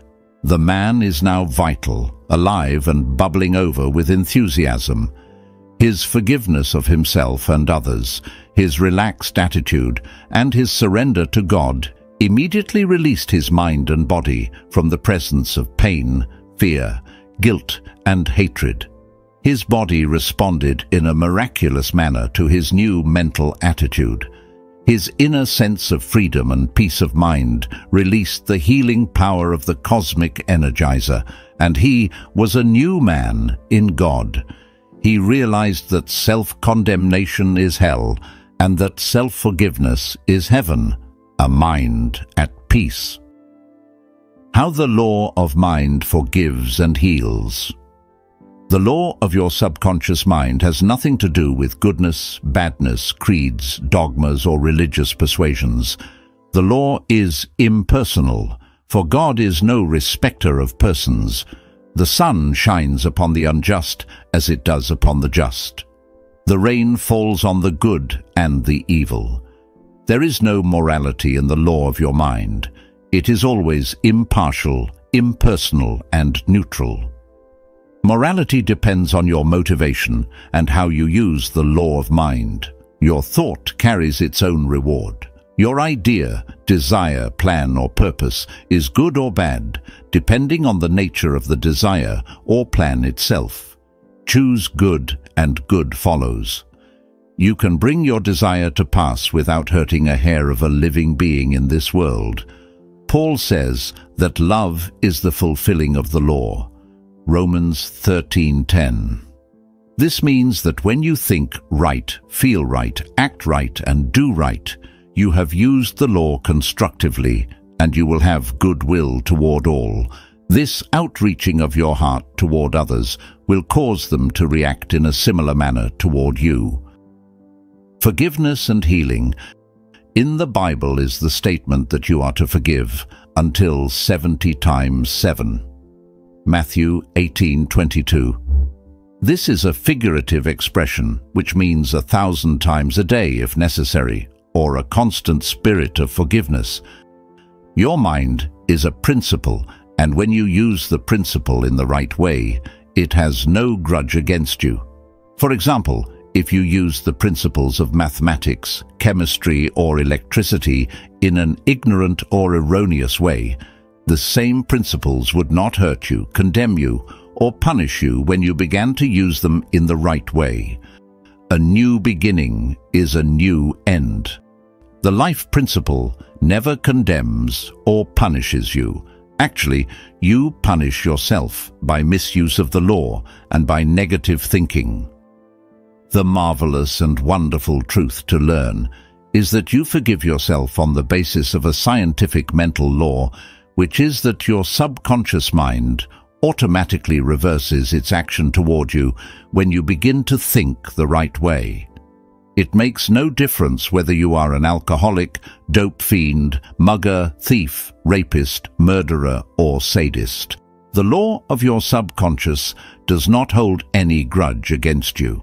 Neither does it react negatively anymore once you have made a sincere decision to become a transformed man and to practice and live the truths of God, which are the same yesterday, today, and forever. All our derelictions, sins, errors, crimes, hostilities, and resentments are wiped out when we change our hearts and acknowledge that the love and harmony of God reign supreme in our lives. When divine love, divine harmony, and divine peace dominate your mind and heart, the law of your subconscious, being compulsive, will compel you to express the qualities and attributes of God, and all your ways will be ways of pleasantness, and all your paths will lead to peace. But this one thing I do, forgetting those things which are behind, and reaching forth unto those things which are before, I press toward the mark. Philippians 3:13. Points to remember. 1. All over the world today, men and women of various religious beliefs are awakening to the tremendous therapeutic results following the application of mental and spiritual laws. 2. All healings take place according to the belief of the individual or that of his doctor or practitioner. The subconscious mind is the creative medium and the healer of the body. Whatever the conscious mind impresses on the subconscious, the latter faithfully reproduces. 3. The mother of a taxi driver began to read the power of your subconscious mind and realized that she had been constantly fearing and expecting to be crippled with arthritis because her mother and grandmother had been afflicted with this disease. She changed her attitude and began to affirm regularly, systematically, and conscientiously that the cosmic energizer within her, which is the infinite healing presence, was flowing through her as harmony, vitality, and wholeness, and that she was energized and transformed by the healing presence. She also pictured herself as walking and doing all the things she would do were she whole and perfect.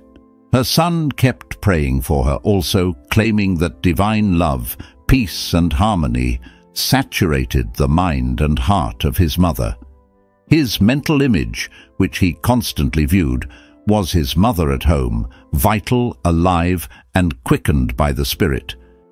His image agreed with his affirmation, and the so-called miracle happened.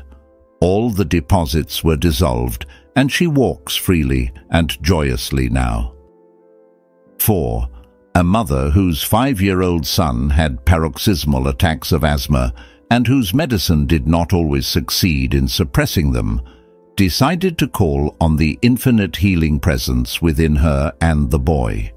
Several times a day she sat still, immobilized her attention, and in a passive, receptive frame of mind, imagined her little boy saying to her, "Mom, God healed me. I feel wonderful." She did this over and over again until she felt the naturalness and reality of it all. It was a vivid, realistic drama in her mind. At the end of a month's time, he was completely free and bubbling over with enthusiasm. 5.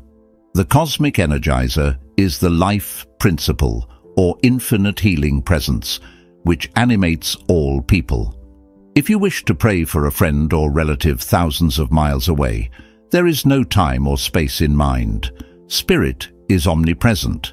And if you wish to help your friend, go within yourself and contemplate the wholeness, beauty, vitality, intelligence, and power of the infinite, and claim that what is true of God is true of your friend.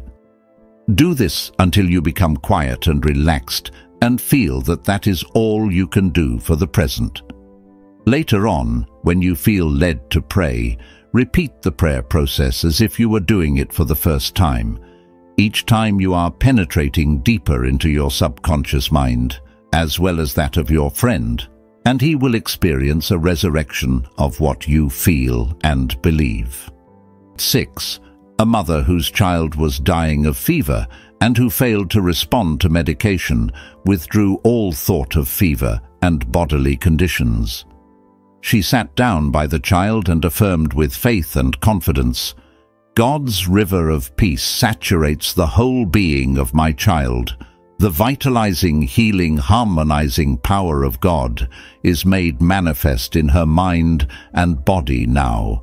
She continued for about 1/2 hour, and the child's temperature became normal. She asked for food and her dog to play with.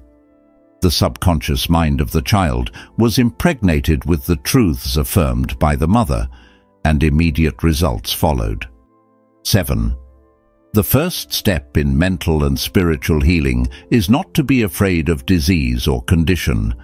The second step is to come to the conclusion that the condition is but a product of negative thinking, which will have no power to continue its existence.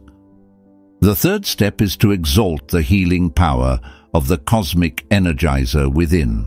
This attitude of mind will stop the production of all toxins in you or in the person for whom you are praying. 8. A minister brought about a wonderful healing of his wife's tubercular condition by meditating on one of the verses of the Bible and reiterating it over and over again until it became embodied in his subconscious mind and that of his wife. He turned within as if addressing the infinite presence and affirmed, "Father, I thank thee that thou hast heard me, and I knew that thou hearest me always." John 11:41. He kept on thanking the Infinite for his wife's miraculous healing, knowing that the grateful heart is always close to God. A complete healing of the tubercular condition took place. 9. The master key to spiritual healing is to refrain from thinking of symptoms and conditions, but to think of the living spirit within, which is the God presence, and then to affirm that the love, peace, harmony, joy, wholeness, vitality, and intelligence of the cosmic energizer animates, sustains, restores, and heals the person for whom you pray. You should also imagine the person as the person ought to be: happy, joyous, whole, vital, and in perfect condition. Your mental image must always agree with your affirmation. You can pray this way as often as you deem necessary, and according to your faith will you see results. 10. An alcoholic felt guilty and feared death. When it was explained to him that he creates his own heaven and hell, he felt relieved. He learned the law of forgiveness and realized that there was no one punishing him but himself, and that the grudges, peeves, and resentments he harbored were poisoning himself, because whatever he was thinking about others, he was creating in his own life, since thought is creative. He decided to forgive himself and others, and he meant it. Love came into his soul and peace into his mind. He felt he was on the right side of God and that all was forgiven. A remarkable healing followed, and he left the hospital in a few days. He is a transformed man today. He discovered that self-forgiveness is heaven, mind at peace, and self-condemnation is hell, restriction and bondage. 11. The law of forgiveness is a scientific law of mind. Your mind is a principle, and the minute you begin to use it the right way, there is an automatic response of your subconscious mind to correspond with your conscious direction and contemplation.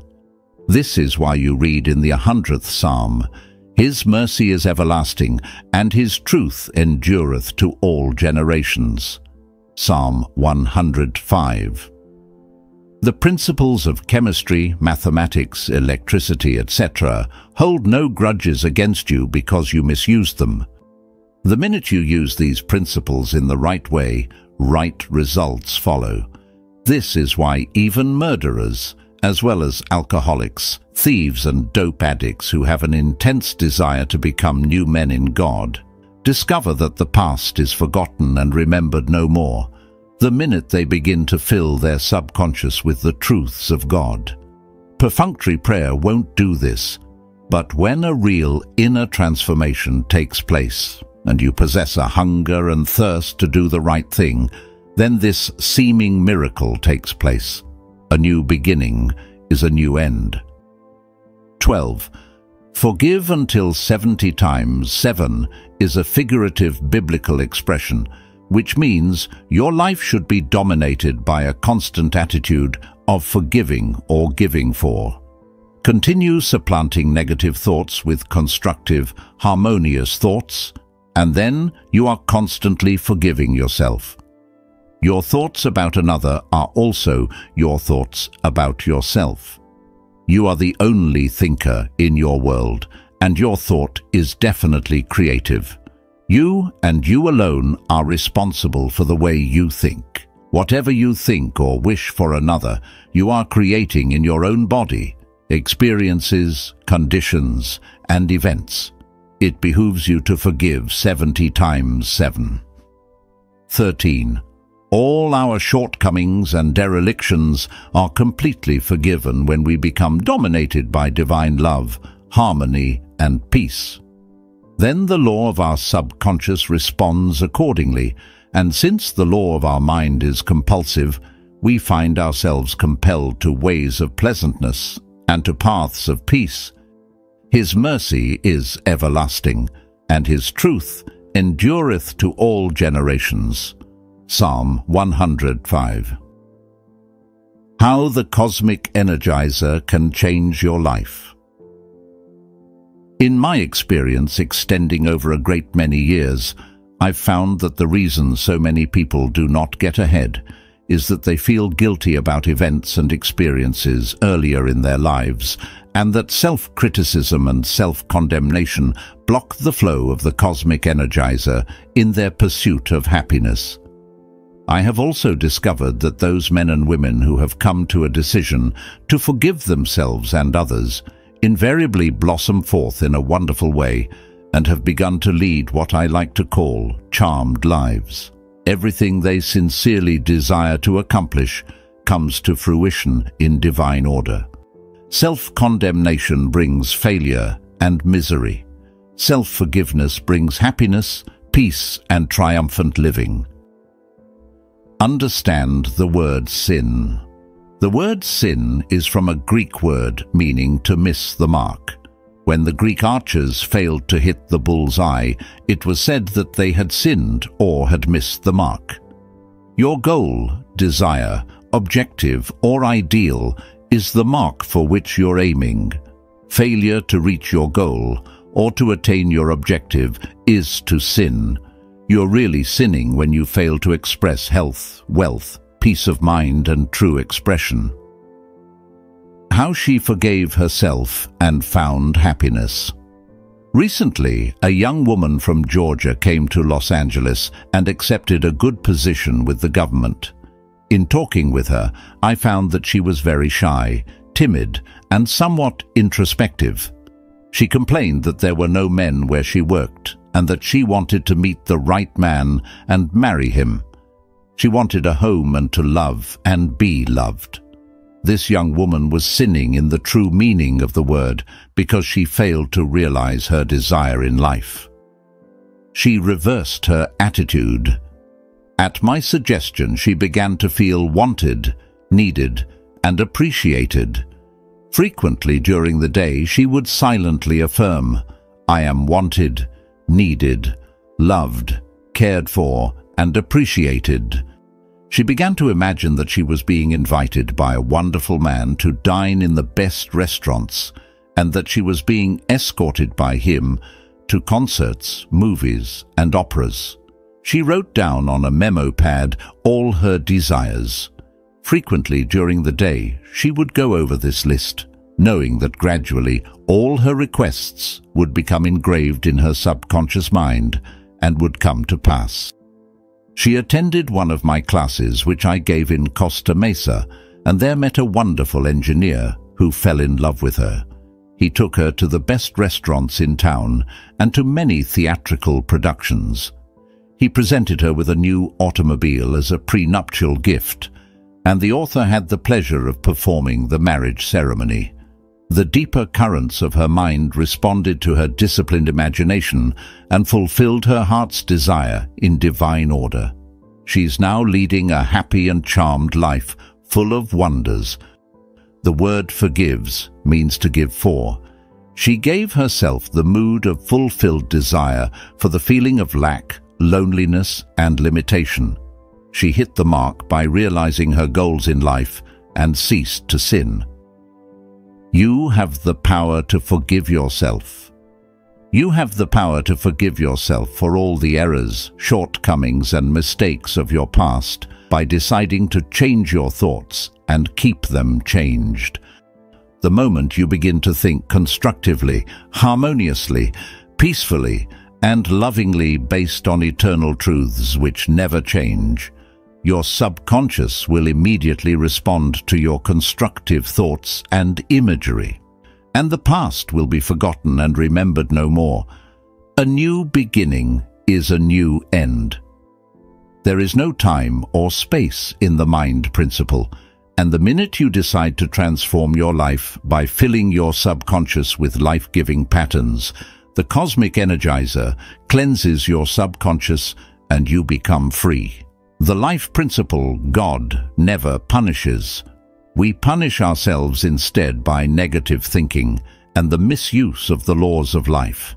Ignorance is the only sin, and all the punishment and misery of the world is the result. He was blocking the flow of energy. Recently, I talked to a man who was poverty-stricken and who was also very jealous and envious of the wealth and success of those around him.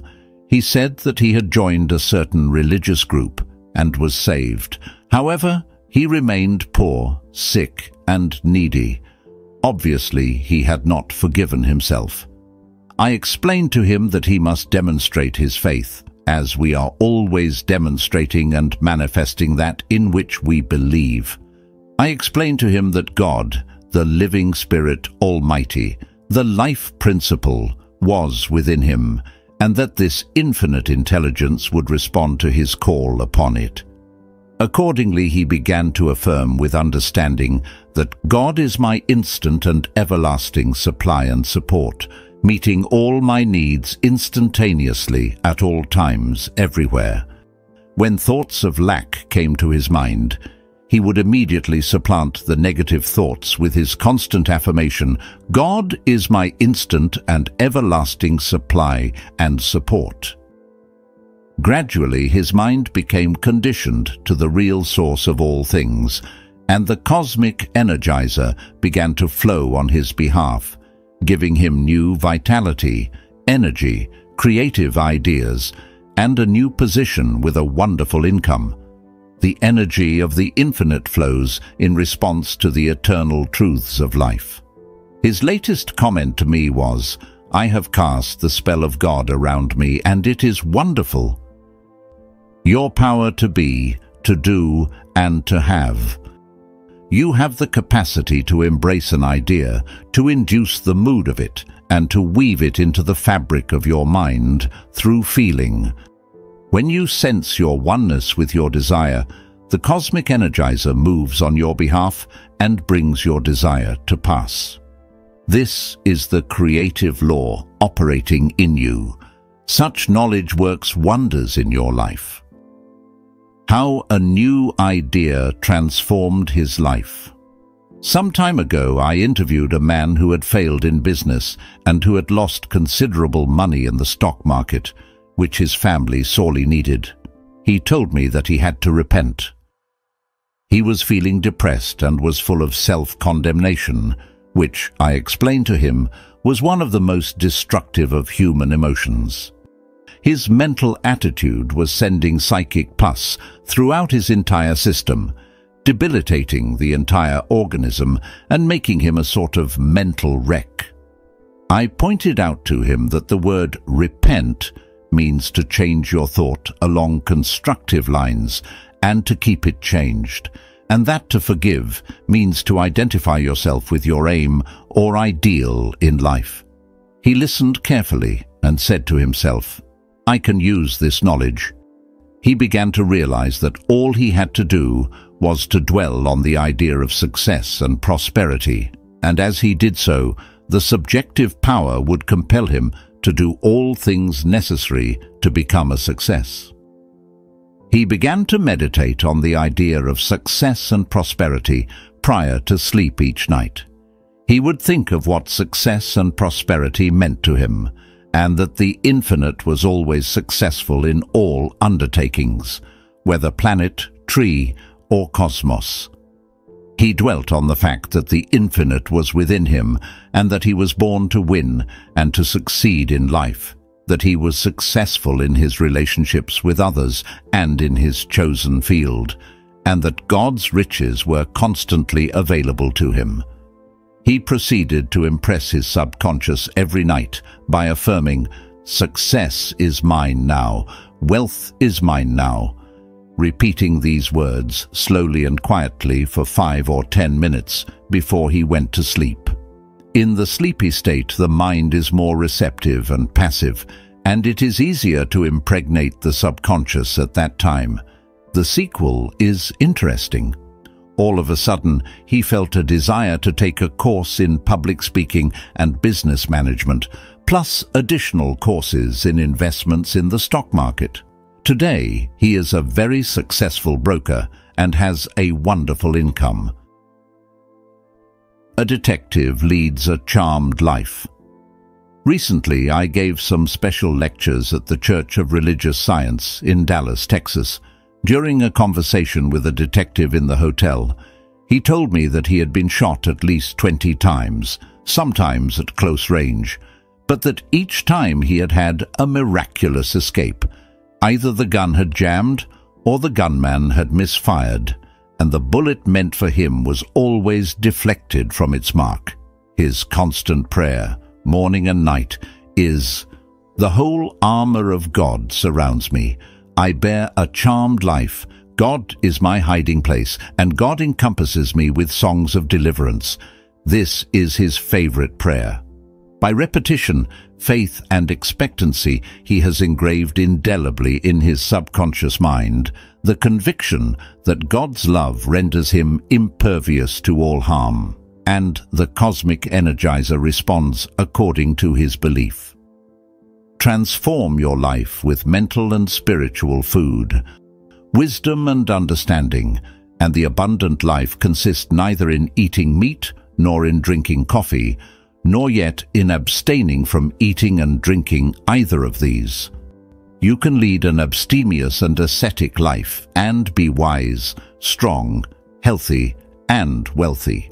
Or you can be married and the father of 10 children, eat ham, drink coffee, and still be illumined, inspired, successful, and prosperous. Wisdom, which is an awareness of the presence of God within you, knows there is no particular virtue in living apart from the world and eating nuts, fruits, etc. Others enjoy life, eat what they like, and lead the abundant life, feasting on the truths of God and all things good. Man can eat the choicest food and yet be hungry for love, guidance, health, and inspiration. Man is what he eats mentally and spiritually. Feast on the goodness and the guidance of God in the land of the living. Saturate your mind with God's river of peace and love. Claim you are inspired from on high and make it a habit to pour out the sunshine of God's love on everyone. As you practice reiterating these truths, your whole world, body, mind, business, and home life will magically melt into the image and likeness of your contemplation. Why be concerned with non-essentials, with trivial things such as what you shall eat or what you shall drink? Why strain at gnats and swallow camels, mountains of ignorance, fear, and superstition? The truth that changed his life. While talking with a hard-working man, I learned that he was very conscientious, consistently followed the tenets of his church, tithed, gave to the poor, visited hospitals, and was good and kind to his family, yet he suffered from all manner of troubles. His house was burned down, his 2 cars were stolen, he had had 2 major operations, he was accused falsely, and he found his wife unfaithful, giving birth to a child not his own, which proved to be a great shock to him. I asked him a simple question: "What is your concept of God?" knowing before I asked that the answer he would give would reveal the cause of all his troubles. He believed that God was a being separate from himself, up in space somewhere, and that we are here to suffer, and that God sends sickness, pain, and suffering to test us. He actually believed God was punishing him for sins he had committed years ago. Having such a weird, ignorant concept of God, he experienced the result of such a belief in the form of all kinds of difficulties and troubles. I explained to him the thing that really matters is his real, subjective belief, the sincere belief deep in his heart, and that he would always demonstrate his deep-seated belief. That is why Dr. Phineas Parkhurst Quimby in 1848 said, "Man is belief expressed." This man, conceiving of a God afar off in the skies, had a God of caprice, possessing all the whims of a human being. With such a concept, he was like the businessman who said to the writer, "I would be all right if God would leave me alone." His new concept of the cosmic energizer. I suggested that he go back to the true concept of God, given in Isaiah 9:6. His name shall be called Wonderful Counselor, the Mighty God, the Everlasting Father, the Prince of Peace. 3 times a day for about 5 or 6 minutes, he began to affirm feelingly, "I exalt God in the midst of me, mighty to heal and restore me. I know God is absolute bliss, absolute harmony, infinite intelligence, boundless love, omnipotent supreme, the only presence, power, cause, and substance. I know God is love, and love can't do anything unloving. I know God is love, and love can't do anything unloving. I know and believe that the will of God for me is a greater measure of joy, happiness, love, peace, success, harmony, perfect health, and the life more abundant. I claim, feel, and know that the vitality, tireless energy, wholeness, and beauty, and joy of the infinite animate and sustain me, and that God's love fills my soul. I give thanks for God's riches, which are forever active, forever present, unchanging, and eternal." This man had a wonderful voice, and every morning and evening he would sing these truths, knowing by frequent habitation of the mind that they would enter into his subconscious and become manifest. It has now been over 3 months since he started this prayer technique, and his whole life has been transformed. His health is wonderful. He has remarried and entered into the spirit of forgiveness. He now believes implicitly in a God of love. God's love has dissolved everything, unlike itself in his mind, body, business, and home. Wonders happen as you pray in the right way. Points to remember. 1. The sense of guilt holds many people back, as it blocks the flow of cosmic energy into their lives, robbing them of vitality, enthusiasm, and expansion in life. Self-condemnation brings failure and misery. Self-forgiveness brings joy, happiness, and prosperity. 2. The word sin means to miss the mark. You are sinning in life when you fail to lead a full, happy, prosperous, and successful life. 3. A shy, timid, and fearful young woman was lonesome, frustrated, and unhappy. She reversed her attitude and began to claim she was wanted, needed, appreciated, and loved. She disciplined her imagination and began to imagine and feel she was being escorted to fashionable restaurants, theaters, and musicals. She also prayed that she would attract the right man. The deeper currents of her mind brought all these things to pass in divine order. 4. To forgive is to give for. You have the power to forgive yourself by changing your thoughts according to universal principles and keeping them changed. The moment you do this, there is an automatic response from your subconscious mind, and the past is forgotten and remembered no more. A new beginning is a new end. 5. You do not solve the problem of poverty or sickness by joining a church, a cult, or a group of any kind. You must demonstrate your faith. We are all manifesting in our lives what we really believe. Turn to the source of all blessings and claim that God, the cosmic energizer, is your instant and everlasting supply and support at all times, and you will get a response. 6. When you sense your oneness with your desire, the cosmic energizer will move on your behalf and bring your desire to pass. 7. The word repent means to change your thoughts and to think according to eternal verities, the truths which never change. A man focused his attention on 2 ideas prior to sleep, success and wealth, repeating these 2 words to his subconscious while lulling himself to sleep. He activated the latent power of his subconscious and went up the ladder of triumph and achievement along all lines. 8. A detective lives a charmed life through the constant use of this prayer. The whole armor of God surrounds me. I bear a charmed life. God is my hiding place, and He encompasses me with songs of deliverance. By constant repetition, He has impregnated his subconscious mind, and he is impervious to all harm. 9. You are what you eat mentally and spiritually. You can eat the choicest food and still be hungry for love, peace, harmony, and health. God doesn't care whether you feast or fast. Feast on the truths of God, and whatever you eat physically will be transmuted into beauty, symmetry, order, and proportion. 10.